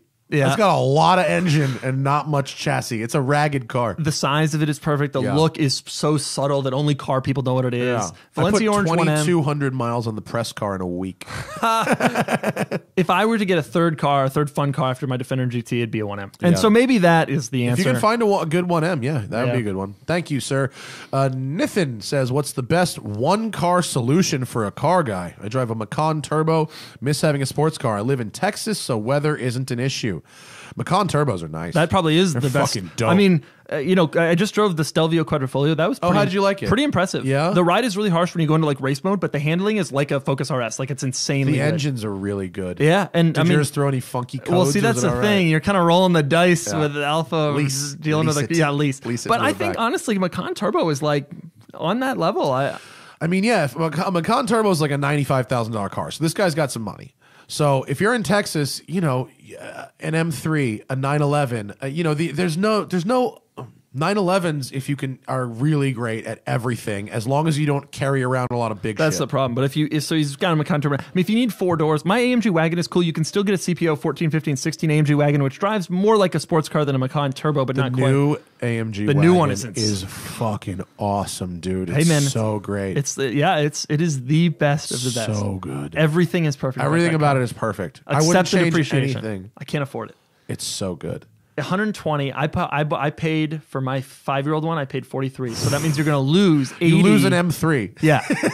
And like I got the GT, but I can't afford to lose. No. Losing 80 is a lot. That's a ton. Yeah. My dad got a Cayenne Turbo brand new in 04. $112,000. That car's worth $8,800 now. I sold it for him on eBay in 2008. 4 years later. Heart of the recession. 40,000 miles on it. Yeah. 21 grand. Oh. He took a $90,000 back. I can't do that. Like I can afford to buy a car like this, but I can't afford to get killed. Yeah. Me either. That's a cool car, but I just can't. Yeah. I mean, for obvious answers, 911s, M3s. If you can do the 2-door thing, 911, yeah. There's not a lot. I mean, if you live in Texas, maybe an LC 500. They're pretty rad. I like LC 500s. What does it do with Lexus? How has Lexus convinced all these journalists? That V8 is great. I like the LC 500. You want to talk about a car that's not selling? You can go into a Lexus dealer, you and me right now, and they'd offer us 10 grand off an LC 500 before we even talk to anybody. That's awesome. It's like a Corvette that's well made. I love how they look. Yeah, they look great. They're screwed together right. They're very comfortable. That's a Corvette that's well made. That's a good point because they are well made. I will say that. It's a beautiful interior. And they're fast. We had one at the track, and it was 2 seconds faster than a DB11 around the track. Down 150 horsepower. Fucking thing went. Dude, it goes. It's a nice car. I'm a fan. Thank you, Nathan. Cody says, looking for an extra spooky track car. Halloween question. Trying to decide between a Dragula and a Munster coach. All right. Alternatives and thoughts? Are we trying to go for a Halloween themed, like scary TV show and movie cars? I have one for you. How about this? How about the the Big Daddy Ed Roth coffin car? That looks like that's in the Galpin collection. It's a real car. Which way does it drive? This way. Oh, okay. Look, here's a person in it. Yeah, and he's sitting in. He's sitting in the back. Yeah, that bubble. That's where you fucking sit. Isn't that crazy? Man, it's a coffin car. That's one of the most ridiculous things I've ever seen. Yeah, Ed Roth was a weirdo, dude. A lot of LSD. That's what I would go with. Oh boy, MB is Frenchy. This guy gets real drunk and comments 4 or 5 times every show, and has a bunch of exotic cars that never work right. All right, good. Doug, the Ghibli is bad. Was the most obvious thing ever said. But what about the Gran Turismo? I have a 14 on extended warranty. Upgrading to an 18. Yes, a lot breaks. Gran Turismo, I think, is the only Maserati that lives up to the brand and what it has been historically. It is now an incredibly outdated car. Yeah. However, it still sounds amazing, looks cool. I don't like how it looks, but a lot of people do, and that's the more important thing. And so in that sense, I think it's like the one good Maserati. The tech is ancient. They need to redesign it, but they're too busy making sedans with low lease payments. Yeah, man. The Ghibli, it's not good. Worst value on the market. Yeah. They're all over LA, dude. Oh, God, I saw 10. It's LA. People care how they look. They don't give a shit. And that car is least special. People will drive something terrible if they think it makes them look rich. Cool. And people, to this day, I have people, my passenger in a car, oh, look, a Maserati in front of us. Bro. And I'm like, You poor sap. But that's why people get it. Yeah. The Gran Turismo is the best one, but And I wouldn't buy one new. They're so expensive for what they are. like 140. But used, they're steals. I mean, Like 40 an grand? 08 is like 30, and it looks just like a brand new one. The best used deal I think is like an 08 Phantom, because they're like 90 grand. If it stays reliable. I think they're okay, actually. And when you're done with it, you can sell it to Russia or Dubai or something. The same, exactly the same, bro. Look just like new Phantom, bro. That's exactly right. Exactly the same. That's why there are no used old Phantoms, because Right. they all ship. Yeah. To markets that weren't rich Export when that car special. came out. They just got They money. just got money. Fucking funny. That's it. Yeah. Do you know there's no Carfax in fucking Dubai? That's exactly right. Bro. So you smash one of those up, ship it, smash to Dubai. Flood it They out. fix it with what? Yeah. Exactly. Drive it to- There was no Hurricane Katrina in Dubai. Let me tell you, that didn't happen. A lot of people ask me about importing cars from fucking back from the Middle East. I'm like, don't do it, bro. None of that stuff. Never. No. Japan is good because they take really. Yeah, good they care. give a shit over there. That's yeah, right. Yeah, they Yep. bought them new there. Yep. Well, they had so bought much 'em money new there. in the 90s. Yeah. They had all the money we didn't have. So That's they right. bought all the And 911s. in Japan, it's such a big deal to buy it in the left-hand drive, like the home Yeah. market configuration. So there's really good stuff. Yeah. AP, actually, my friend, their biggest issue is over restoring. A friend of mine buys Porsches from Japan and says that they'll get a rock chip in the hood and respray the whole car. Oh, really? You know? Yeah. Because so- they want it to be like perfect. Perfect. Interesting. Yeah. AP says, Doug, there's a semi-crappy white Lexus LX 470 with 300,000 miles in Bucks County, Bucks, Colorado, Bucks County, whatever. Bucks County, Wayne- PA, yeah. What is worse, a third-gen LX or green text bubble? Is that an inside joke? God, that's hard. No, because green text bubbles when you know when you. Oh, when send you're someone not who on doesn't have an iMessage? iPhone. Third gen LX is worse than everything. I think Yeah. that kind of sums up. No, I like the third gen LX. It's just Which one is the current one. The Oh, that's a 570. yeah. Which is the 470? Oh, the 470 470 is was okay. the 100 series, which everybody That one's likes. okay. That was great. The third gen though, the current one. Not good. But should I try and get the Land Cruiser from Toyota for a desert If they road have one trip? in a press fleet, They do. Do they? Oh, yeah. For what purpose? To sell 3 more per year? People drive them. Yeah, People journalists. Journalists drive them. I would run from the 300,000 My Lexus, I got 996,000 miles. You're at 996. Are you Yeah. going to put mile 1 million on yourself? I am, yes. Oh, everyone else in is- Texas, right? I At the think in Lexus Texas, yeah. Museum, which Oh, is apparently a thing. apparently a thing. I just heard it's not going to be done until like June, though. Have you offered them one of your 5 RXs for the Lexus? They're all gone. They're mostly gone. they've moved No, on? my mom. There's 2 left, and they're at our South Carolina home, and they will probably last forever. I mean, we have an 03 with Which was the last year of the was first gen? it was a Gen 1.2, so it had the Altezza taillights. Right, but right. it was a first gen, and I hated it when it was new. And now when I go down there, I fucking love it. The simplicity of the Comfortable, it's styling. simple. Although by then they were putting in that horrible screen. Maybe yours doesn't have it. It did have the first gen GPS. Yeah, which is rough. Which sucks. I never use it, but I really appreciate. It has 64,000 miles on it, and I really That belongs in the Lexus it will Museum. literally last forever. It will. down there. Transmission was an issue long term on that car, but Yeah, but I mean, not with my mom driving it. especially if it's only got 64 now, you're never going to get Yeah, to no, a point where it's... dude, it goes maybe 1,000 miles a year. You still find those on Craigslist, like Yeah. sell them for money. You can buy one Yeah. for it's one of the cars I highly recommend to people who have like an $8,000 budget who Yeah. want a car for a high schooler. Our first one, which was a 97, had, I don't know, 80,000 miles on it maybe, and my mom gave it to my sister's college roommate for like a wedding present. Like, it was hilarious. Just here you go, have a Lexus. White people. Jacob, thank you for the watch advice. Oh yeah, I gave him some watch. Hi, Doug. Thank you. Thanks, Jacob. Some people just like to throw a little cash in the pot. That's It's fucking nice. Someone throws 100 in here sometimes. This guy gave New Zealand money. That's what I love. I know when they're from. NZ, Matt, you drove a 650 horsepower white Evo a while back that elicited some hilarious reactions from you. What about that car made you feel that? 650 horsepower in Evo. You guys, when you have 650 horsepower in Evo, you have a turbo that is roughly the size of a volleyball. I mean, and so it's not just that you drive a 650 horsepower supercharged V8. The power builds, right? Like a ZR1, right? But when you drive an Evo with 600, it spools the turbo, and you just get a can only shove. imagine. Yeah, it's just crazy. I mean, Was that local? It was. He's just driving around. Yeah, I drove it up in the in the canyons. Yeah, but he like owns it. He here just drives it around. Yeah, lives in it. yeah. And when you have a car that's a little 4-cylinder but boosted that much, the amount of torque and just shove, the pressure on your chest from that level of, and also, it's an Evo. It's so overpowered at that. Yeah, yeah. It was never designed to handle that much. It feels like it wants to eat itself. Yeah, yeah. You go, I'm going to stay in it, but this is a fucking millimeter from just exploding. Yeah. So and then it eventually will, and the dude and it will be eventually like, Evos will. aren't reliable. I wonder why. James says we should swap video styles sometime. Sure, okay, we can do that once. We talked about doing a crossover video with the Countach. We should. Maybe I'm down. Or maybe you haven't done a Safari 911. I did do a Countach, but I did an anniversary, and I'd love to do yours. Yeah, we'll do a crossover for sure. Thank you, James. Willis says best crate engine, Hellcat, the new Hellcat crate engine versus the LT5 from the ZR1. The LT5 is a ZR1 motor. They sell it as a crate. They do. Are you kidding? Yeah, they do. What can you put it in anything? Well, the thing about the LT5 is the reason LS engines are such good crate engines is not just because they're powerful and durable. It's because they're small. Yeah. And a Hellcat engine, if you've ever seen a Hellcat engine on a stand outside of a car, it's the size of this table. So you can only put it like a classic. You can only put it in certain engine things. Whereas, an LS or an LT engine will fit in a BMW. It'll fit. You can put a fucking LT5 in an E30 if you wanted. So they're selling the LT5 as a crate motor. Yeah. I don't know what they're selling it for. Hang on. What does it cost? Yeah. I don't know.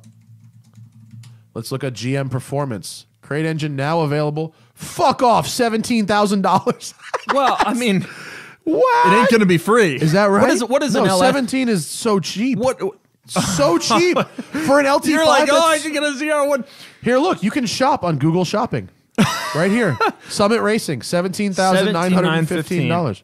That is a lot. So like an E-Rod LS3, the 450 horsepower one, is about $7,500. Really?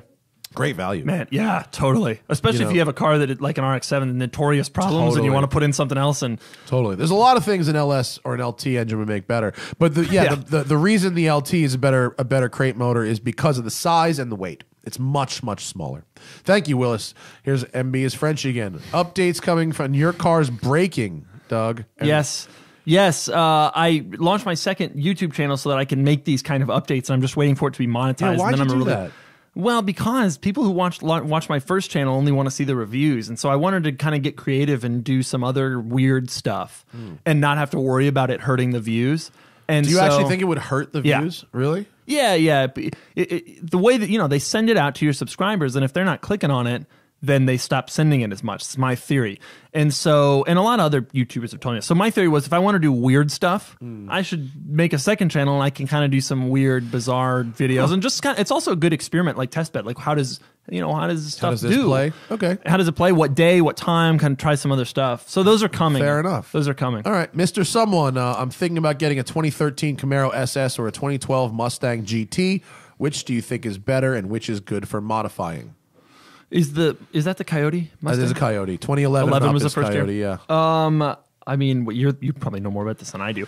I think they're both. I've driven both. They're great cars. But. I think they're fine. The 2013 is the updated Camaro SS. I think it might have been 14 though. You definitely want the updated one. You do not want the 2010. You want the update. Really? Yeah. It made a big difference. Oh, interesting. And I don't remember if that it's came a in better 13 car, or 14. Yeah. So typically the Camaro is a little faster and a quote better platform, but the Mustang is a better place to spend your time. That's usually how it's broken. I love that body Mustang. I thought it was great. I like the Camaro too, though. Honestly, that's a hard one. I'm not like allied to either brand, so it's hard for me. And I don't know that much about modifying. I mean, one isn't significantly better than the other. They both have an aftermarket for anything you want to do. Yeah.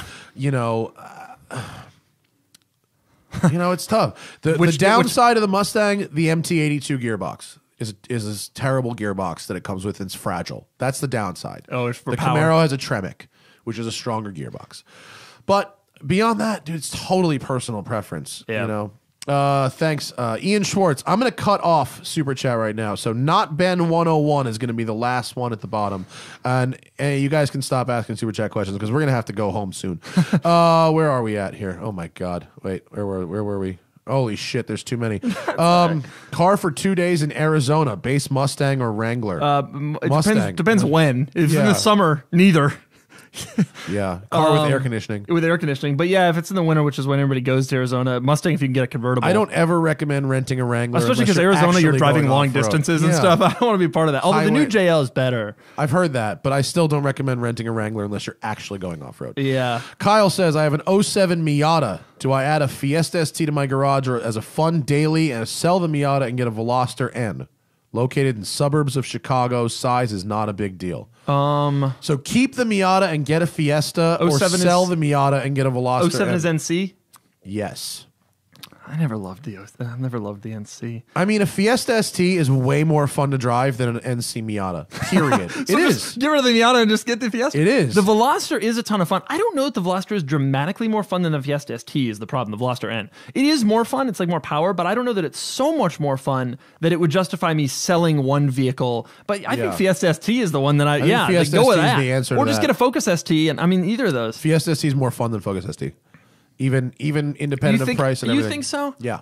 Fiesta ST was way more fun than I thought it would be when I drove it. You know why? It's 2,650 pounds. Yeah. The Focus ST is 3,200. There's no way to make up for that weight. Both of those cars have amazing steering feel. They do. And the RS is the sharpest steering of any of those cars, but it's also all better than the Veloster N in terms of steering feel, by the way. Thanks, Kyle. Matt G. Oh, thank you for the great videos. No problem. Opinions on the Subaru SVX. Love it. Terrible transmission. All the transmissions died. The guys replaced with manuals. Love how it looks, hate how it drives. Oh, you've driven? You don't like? They drive heavy. And only 230 horsepower. Yeah. Wasn't much. It But was I all love Subaru could do at the I time. love how it looks. Same. I can't wait to do a video on one. I gotta do one. That one at Bring a Trailer today was Super nice. Yeah. I never knew the back windows went down. I never knew that. Neither did they go down? Yeah, Really? there were power windows in the back of that car. Oh, I didn't realize literally that. never knew that until today. It's so funny. Those weird windows. Yeah. Sean says 2+2 for daily driving in back roads to own for 2 years, fun and low depreciation. A 997 C2S, Evora S, GT350, M2, etc., etc., etc. So Low depreciation. 997.2 C2S will definitely depreciate Porsches low. are the best depreciation. M2 is an amazing car. I love GT350R. I haven't driven the regular. Have you? I have. If you can afford it, the R is worth the money. The R is great. One of the great cars I've driven. Yeah. Evora, I'm not that into. The Evora 400 is rad. Some people are obsessed with them. It's not my thing. I'm not obsessed. I just think it's a nice car. Yeah. NSX? Oh, no, 2+2. I mean, I just say Porsches. 911 is the answer for this question. I think. Yeah, probably. Although M2 boring, is compelling. M2 is yeah. compelling. Yeah, you're right. 911 is the answer. It's more of a true sports car than M2. It is boring. And but a 997.2 is already depreciated, whereas an M2 is going to be... The 997.2 depreciation curve now is very flat. Yeah. Thanks, Sean. Ed says, opinion on a current gen WRX as a daily driver in Salt Lake City. They're fine. Sure, yeah. And Salt Lake doesn't get that much. No, they don't really do anything for me. Oh, you don't like them? They don't do anything for me, like, emotionally. I've driven them. They're fine. But their fun is They dailies. check off some boxes. They have big back seats. We would both recommend probably Focus ST or Focus RS if you can swing it over a WRX. I think the Fords are more fun. Same. Yeah. I actually also think a four-door GTI is more fun if you don't need the all-wheel drive. Interesting. Even that the power loss compared to WRX? Golf R is cool. Golf R, if you can swing it. That's big money. WRXs CPO. are fine. They don't tickle my fancy, but they're all right. Yeah. Also, new or used, that's a financial question, not a car question. Yeah, and they sell for the same anyway. So that's a good point. Budget was $50,000 for his 2+2. I still say 97. Yep. Yeah. Doug, AP says, Doug, end of an era, thinking about selling the black X3. Okay, this is my friend. You know My friend this has guy? an X3. Yeah. 130,000 miles. Kelly Blue Book is $3,000. $3,000. What should you do with it? Put it on Nantucket. Yeah. That's what you do with $3,000 used SUVs. Yeah. Is it really just $3,000? Those original X3s and X5s have gotten killed. You can pick one up for free.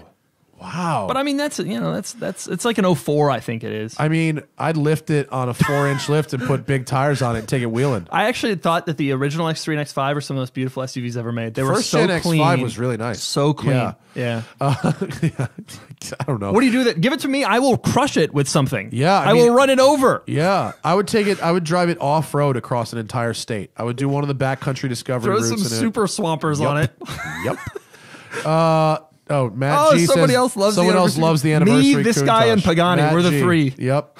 I Hydro Eyes. Thank you to Matt and Doug for the A+ content. You're welcome. Thank you for the podcast. Hey, here we are. Thank you, Isaac. I appreciate that. Makes my commute better. People are listening in the commute. Mr. Someone wants to know, what do we think about the Lamborghini Cala Such concept? a cool car. One of the all-time coolest cars that never got built. One of the most beautiful. You know the car. Right? I do, yes. I just want to get a picture of for everybody else. This is the thing they were going to make that was going to be a baby Diablo. Gallardo. Yeah, it was going to basically fill that role in the 90s. Yeah, why didn't this happen? Because Lambo changed hands. So I think this was commissioned by either Chrysler when they owned them. This is a Tal design. Yeah, so for Ital Design designed it. The design itself was commissioned by whoever. Yeah, Chrysler maybe. Yeah, but then when Audi took over, they were like, yeah, we're done. But or maybe it was when Chrysler took over, it was commissioned by the prior people. But regardless, it wasn't allowed. And I think it is one of the coolest looking cars there's never made. It's rare that we get a question that I imagine. I've never asked about this car. So 1995 would have been Chrysler ownership. Yeah. So maybe they were like, it's pretty cool looking. So cool looking. Pretty Ahead of cool its time. looking. I think it still looks like a modern car. Yeah. And So it sad had that it was never it had a built. V10 in it, right? I don't remember what motor was in it. And I don't know much about it. Is that the interior? Wow. Yeah. That's interesting. Yeah. It looks like a concept car. Yeah. Yeah, no, really cool concept car. I wish that they would had have been a built great it. one. One of the sad things probably that they never did. We could buy them used now. AP says, again, thoughts on a GSF. Could I daily it in New Jersey? Yes. Get a set of snow tires. You're good. You could probably. No, it depends where you are in Jersey. You could probably even get away with all season. Look, this guy again. Some prick lightly sideswiped my Gran Turismo while parked in front of my house in Queens. Of course, he's from fucking Queens. Would you pay $80K for a one-car garage plus a lift to store two cars? Yes. $80K is cheap in Queens for a two-car. Yeah, for you a probably double would. garage, yeah. You probably would. Yeah, that's a one-car garage in Manhattan is $1 million. Yeah. Car Fund says, I daily drive a BMW E46 330 Coupe, thinking about replacing it with an E46 M3. Is it worth if you already have a 330 Coupe, is it worth spending $10,000 more to get an M3 for one car? No, especially because of the problems that the E40. You've already had an E46. You've already dealt with all the BS. Yeah. Let's move on to an E90. Yeah. I'd spend $15K more to get the V8. Yeah, and E46 had the Vanna stuff and the subframe, and I just that era of there's no such thing as a mint E46 M3. Every E46 M3 needs 10 Gs and shit. Totally. All of them. Because at some point they were cheap used cars, and people treated them like cheap used cars, and boy did they rag them out. I mean, modify them. My Zach got a really nice one that still needed 10 grand worth of shit, and it was a really nice one. And think about the ones that were lowered and had like green lights and Oh boy. Let's see, where else are we? Do you have to go, Doug? No, I'm all good. Right, I'm cool. good. We'll get through this. This is very interesting to me. This is like real time interacting. I know. Michael says, I'm building an 04 Crown Vic with a Coyote motor and a 5-speed, lots of suspension, brakes to go around corners in Appalachia. Flame me. Of course he's in Appalachia, but still, that is an awesome build. That's so cool. That sounds fun. I mean, especially if you keep it stock on the outside and have it just look like a Crown Vic. I drove a full suspension Crown Vic that, other than the automatic gearbox, was great to drive. It had nice steering. It had good brakes. There's nothing wrong with that. That's a cool car. Do it. Yeah. I'm not going to. Nonetheless, of course he's in Appalachia. Of course you're in Appalachia. You're going to run over squirrels. Tim says, I love your content. Sign off and watch the World Series. Go Sox. I got you, buddy. No problem. Armin says, what brand new car do you think has the best looks, aesthetic only? And then he's got a bunch of qualifiers. Oh, boy. The answer under is 100, 100, 150, and over 500. Huh? Volvo? The overall brand. There's not a bad-looking Volvo. Okay. They all are beautiful. That's true. The current lineup, there's not a bad-looking... Current lineup. Not a bad-looking one. I agree. And I can't say that about any other brand. There's... I mean, I hate to say Porsche again. I don't think Porsche's in between 100 and 500. I don't think Porsche's got an ugly car. No. Over 500, all of them. Is there a bad looking car over 500? The McLaren Speedtail. You don't like the Speedtail? No, I think it's ugly. Come on. I think it's ugly. I'm allowed to think it's ugly. It's cool. I mean, it's functional, I guess, but I don't think it looks good. It is weird. Yeah, it's a lot of those really expensive cars are actually weird. The P1 is a little weird looking. Senna's really weird. Is really Senna's weird not a looking. good looking car. No. It's just not. I saw one in person the other day. It's not pleasant. Yeah, it's got a lot going on. And then, they're all, sorry. Ray says, same money, 9972 GTS manual or 9971 turbo manual. I say the GTS. Oh, really? I would say the turbo. Would you? Yeah, they're both great. They're both great, but I think the GTS is 9971 turbo though was like one of my. That car was so great, so sweet. Oh, 9972. I'm sorry. No, I'm gonna reverse. I say go with the turbo. Yeah, GTS 9972 GTS. Yeah, I would get the 9971 turbo manual. I thought it was 991 GTS. I missed Oh it. yeah. That would probably be a different situation, but 9971 turbo manual coupe was a great car. It's a good one and reliable Metzger motor. Yep. And with that manual, you can put like 900 horsepower down. And people do, so you never have to worry about reliability. Fast, dude. Totally. Yeah. Sam Smith says, "Is the F80 too stiff for long trips and commuting?" The M5 he's referring to, or the F10 550i with a dine and tune. F80, no, the F80 is definitely fine. doable. Yeah, F10 550 the dine and tune. I mean, I wouldn't do that. I don't know if I want to roll the dice on that kind of thing. People have much different risk tolerances than me, though. Dine and tunes are very conservative. They're not. There's not a lot of issues with reliability, but you want the other things you get with the M5 too, right? More than just the tune, right? You know, and F80 is a great car. car. Hell yeah, fantastic car. Not too stiff. Has adjustable shocks, comfort mode. It's fine. Yeah, I would say that. Yeah. Oh boy. Do either of us have shady dealer stories? We got a Miller. Miller asked, Connecticut guy. Oh my God, yeah. Miller asked $260K for a DBS Volante manual. They agreed to $215, but then wanted more.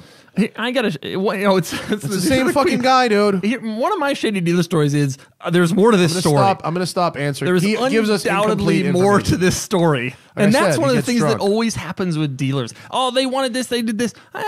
Did that really happen? No, he's leaving things out. He complains about dealers all the time on this show, and so he always. Have you ever communicated every show? with him? Like, no, he only communicates this way.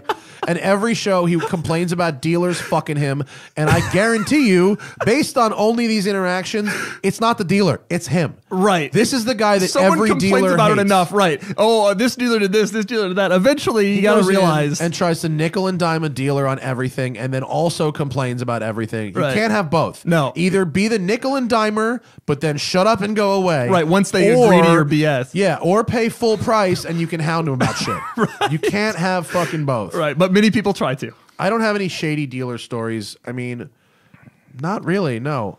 No, and at this point, every time I go into a dealer, they recognize me. And so they recognize me. I'm Someone done. recognizes It's me, over. and I have to pay full price.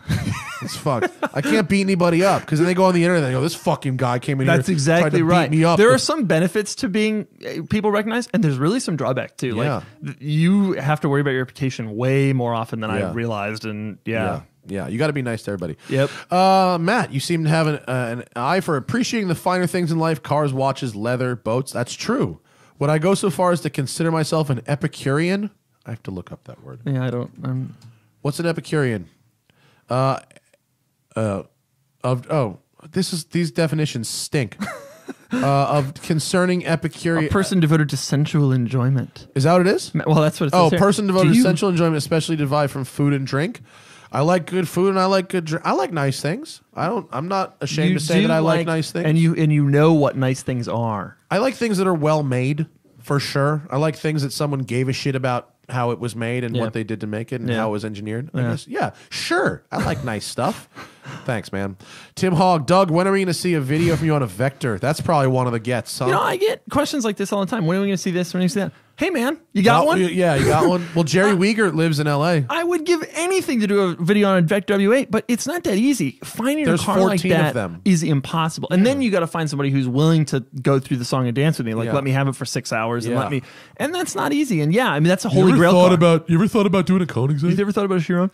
But that is a holy grail car for me. But Give me XJ220. Give me 3 Holy Grail cars. I can get you one if you want to go to England. XJ220. Yeah, for real, 100%.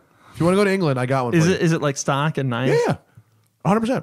I know. I'm a very good friend of mine has one, and I could get you into Don Law Racing, who Which is maintains all of them. the place that people send them to. Not only that, they have the super van.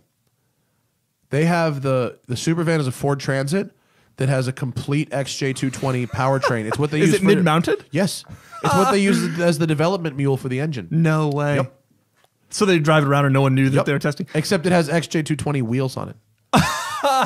Which at the time nobody knew what those were. Before, Right. It was before the car came out. But if you wanted a 220 and you wanted to go to England, I could That set it up is for a you. holy grail car for me, and we got to talk about that later. Yeah. EB110 Oh yeah, is one. Yeah. Still Veyron. 12 throttle bodies. I mean, that car, there was one at Cars and Coffee in San Diego on Saturday. And what the hell? Right? Everything about that car is nuts, and you'll never as like. hell. As I walked away from it, I was thinking to myself, it may be years before I see another one of these. Yeah, I've seen maybe 4 or 5 in my life. You know, usually in the kind of places where you fucking would see one, right. you Pebble know? and sitting on a lawn. I've never seen one just on the road. I've never seen one moving. No, ever. that's one of the cars I would absolutely flip about. That's a Holy Grail car. F50. Veyron to me is still a Holy Grail car. That car, Veyron was like, that was so special back in the day. Chiron, I think, is probably better. Yeah, but Veyron like blazed the trail and Chiron like improved on it. Do you remember how insane Veyron was when it came out at 06? Yeah, I do. It was so cool. It was the first, maybe I didn't appreciate it as much. first car that went over $1 million. Dollars. That was a big thing. And Top Gear, everybody knew all the numbers. Like, oh, it'll run out of fuel and however many. Everybody, it's 9 really radiators. a stats car. Everybody knew all that stuff. And now there's so many cars in that segment that people don't care as much about that stuff anymore. Yeah, I feel you. Opinions on 9972 PDK for a daily. Very Fine. good. PDK Easy. is very stout. Easy. Yes, I think if your wife does not enjoy driving manual, it's an automatic. When you want it to be an automatic, it shifts really, really fast. Very fast. And it still feels, even a 997, the shift speeds still Absolutely. feel modern. You'd have to drive a brand new one to even tell that it's Totally not agree. a new technology. And it's robust. It's reliable. Are we almost fucking there? Jesus Christ. Oh my God. There's so many. I could probably get through a few of these. Where did I say we were going to bail? I forget. Don't forget Porsche design. Right. Thank you, Edward King, for your donation. How's the exhaust of the Ferrari Portofino versus the NA California? Portofino The NA sounds California is a piece of junk. The California T is pretty decent. T's good, yeah. How's Portofino? Portofino's Nice? amazing. Is it nice? One of the better cars I've driven this year, which blew me away because like the entry level Ferrari, whatever. I was shocked at how amazing. good the California T was, Yeah. and I hated the regular California. Portofino's even better. You will love it. I gotta get one. It of will those. still have the stigma, but it's an amazing car. Yeah, no one will like a California T either. The Doesn't video, matter. The video tanked. Nobody cared about Yeah. it, but I really liked driving it. Yeah. It was like as easy as any. It might You as well can have been drive an it M3. around. I'd run errands and Totally. shit. Yeah, you can drive it around great. like nothing, or you can bomb and it's Very amazing. fast. Yeah. Yeah, that's a car where 100 horsepower made all the difference. Yeah, totally. Totally. Yeah.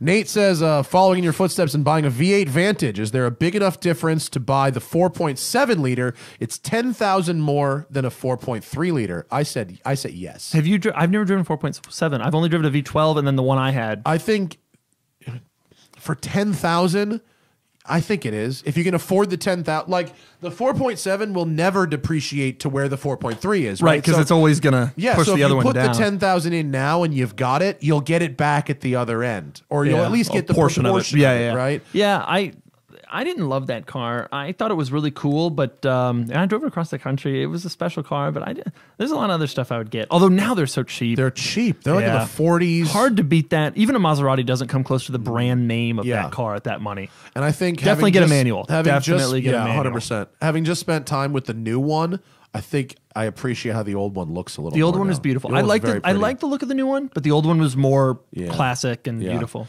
Greg says the new Bronco, is it a 4-door, removable top, vintage look? Oh God, I wish I knew. I can't wait to find out. That new Defender are the ones that I most think about every day. Every day I think about new Bronco, new Defender. I wake up and I'm like, oh. I don't comment on cars until they're real cars.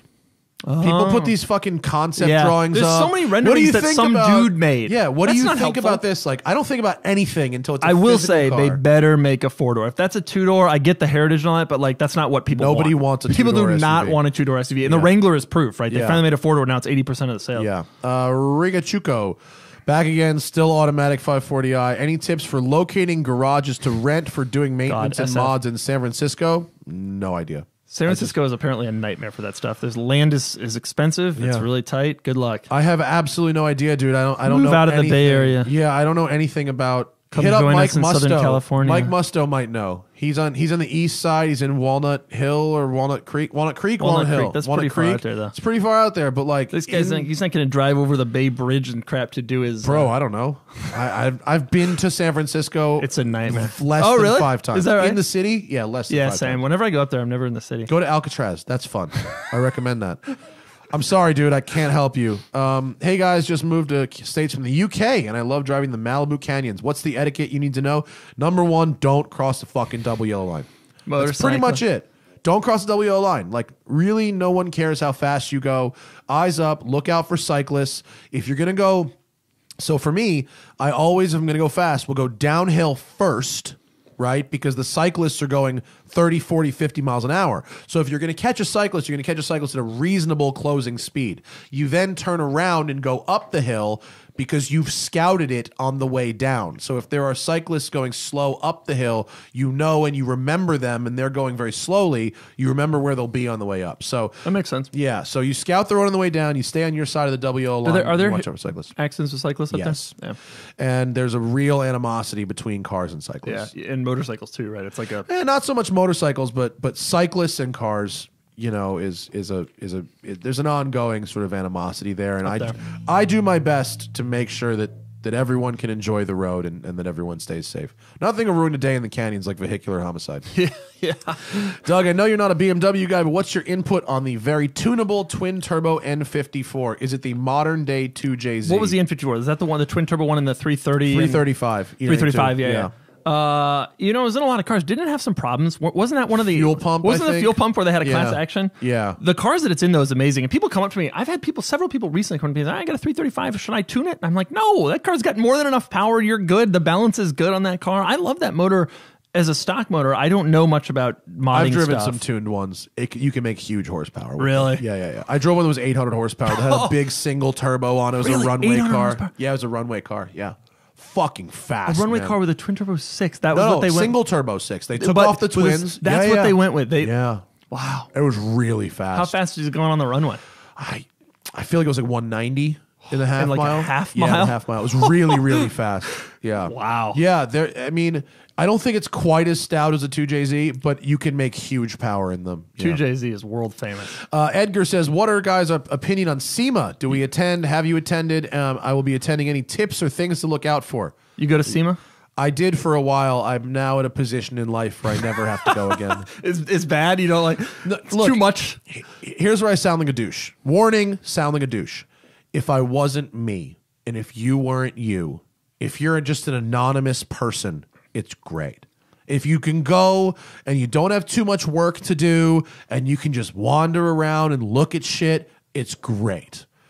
But if you're even a little bit of a celebrity, it's a fucking nightmare. Yeah. And that's my opinion about SEMA. I can't go 5 feet without being stopped or pulled this one way or whatever. you know, that's- and not by fans, by people who want to sell me something interesting, or yeah. get me to feature their... You got to feature my fucking product. What do you make? Radiator caps. Bro, you know what I mean? Like, it's 30 conversations like that an hour, you know? Interesting. So I don't go. But if you're not like a personality that is going to have that happen to you, it's very interesting. I've never gone. I think it'd be cool. Some of the stuff that I see pictures of is like hilarious. And I love like custom modded cars. Yeah. That are like something that the manufacturer didn't do. I'm not into like wheels and bigger, but I'm into like, you know, they do a different body style or something you'll like see that. some Like a crazy 6-door shit. F-150. I'm into stuff like Yeah. that. But You yeah, see cool stuff. that would be kind of hard. One of the sadnesses of what I do is that like at today's Cars and Coffee, like I only saw like 4 or 5 cars. It's That's too the hard. problem There's a with lot of being people. us is it's hard to enjoy a car show because Hard. we get dragged into conversations. We can't really just Which walk are around fun. with Like the I cars. enjoy speaking to the people, but then I noticed as I was talking to some guys, like wait, after that's 2 a- hours, stuff's leaving, Yeah. and I'm like, I wanted to take a look at that. That's you know, Not there's a that lot I don't enjoy. I love talking to the people. I really do. But if Probably you- more you than looking at just the cars, can't but look I'd at like the to do cars. both. You Yeah. know, anytime I go to a car event, it's really hard for me to just look at the cars because I get sucked into these conversations and you don't want to walk away or and whatever. some of them are really interesting. And honestly, some of the time it's better to talk to the people. But there are times when I go to these that I'm like, man, I just wanted to look Can at I that just car look at a that little car longer. real quick? Yeah, I know. It's the up and down of the life, you know. Yep. CR Claw says Subaru Crosstrek manual or VW Golf all-road manual, putting on a ton of miles in northern Minnesota. Jesus. The Crosstrek is so slow.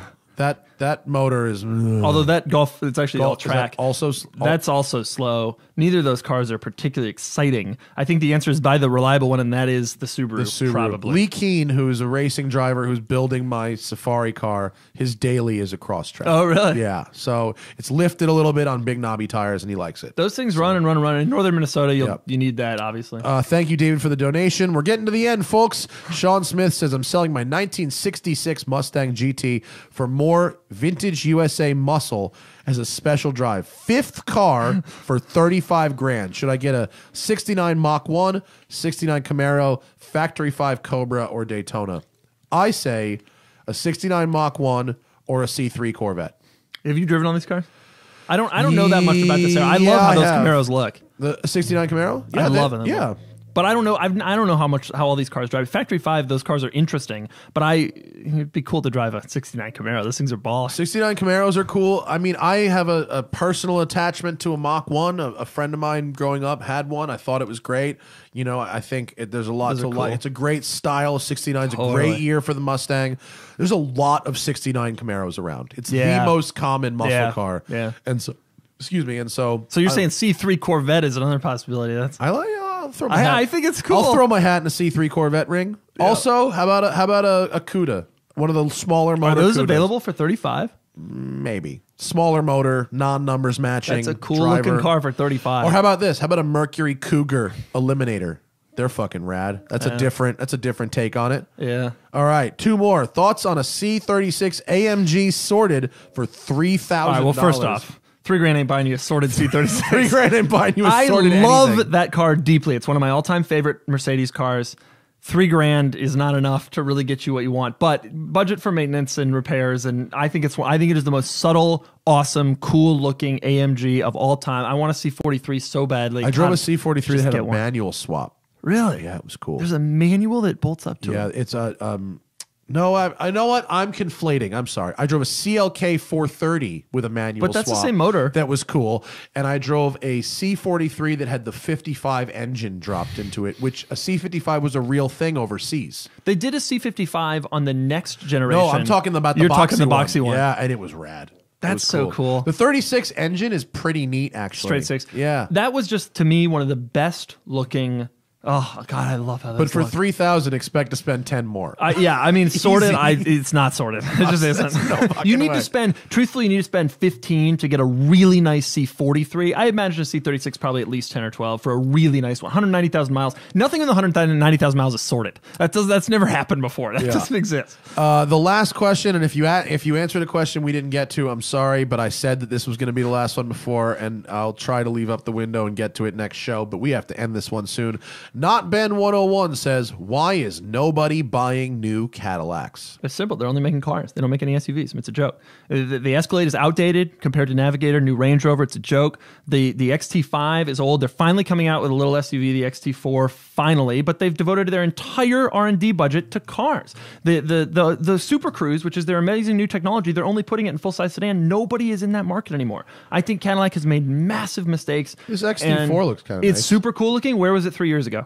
Yeah, totally. And actually, this is a very nice looking car. They don't have is a this 3-row out yet? It just came out like this week, this month. Really? They don't have a 3-row. They don't have a 3-row. Escalade is the only one, and it's a body-on-frame V8. Where is a competitor to like an MDX? Is this like the size of a Ford Edge? It is the size of a Lexus UX. Here's the competitors. It's a compact. Yeah. So it's compared to X3, it's not that Q5, big. It's like RDX. Q3 size. Yeah, RDX. Yeah. It's that level, but like, come on. It's a really nice. RDX came out in 2005. Yeah. This car is 15 years late. I have a strong opinion about this because I think Cadillac has spent their money in the wrong way, and it sucks because they spent so much time and effort trying to revitalize the brand, and they screwed themselves by not pursuing SUVs. BMW has 7 SUVs right now, and Cadillac has 2. They have 7? Yeah, X1 through X7. Holy shit, they do, don't they? Yeah. That X7's not pretty. The yeah, giant but you know it's going to sell. You're going to see 1,000 of them around here. Sell a million of them, yeah. My dad bought an Escalade last year. Really? Yeah, 30 on the hood. Oh, 30. Probably Sticker more price now, too. Sticker price was $90,000. He got it for 60 out the door. Wow. Yeah. Well, at that price, at 60, starts to become a pretty good car. Yeah. And he drives on. He commutes to Manhattan in it, so it's got shitty roads and whatever. Yeah. But 30 on the hood. Hard to argue with that. Absolutely hard. That's my take on Cadillac. He'll probably still lose $40,000. He probably will. Yeah.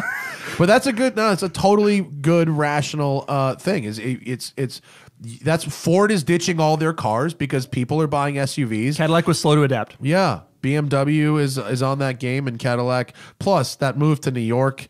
How much time and effort was wasted on that doing that when they should have been building SUVs? And their naming scheme. Yeah. I mean, whatever. They really tried to make the CTS-V is rad. It's awesome. And ATS-V was cool, but that's getting canceled. Yeah. Nobody is into cars are dead. Yeah. as if we're talking about why no one is buying them, I mean, whatever. But like from an economic perspective, they just need to build more SUVs. Even I was in Europe this past summer. Crossovers are selling in Europe. I know.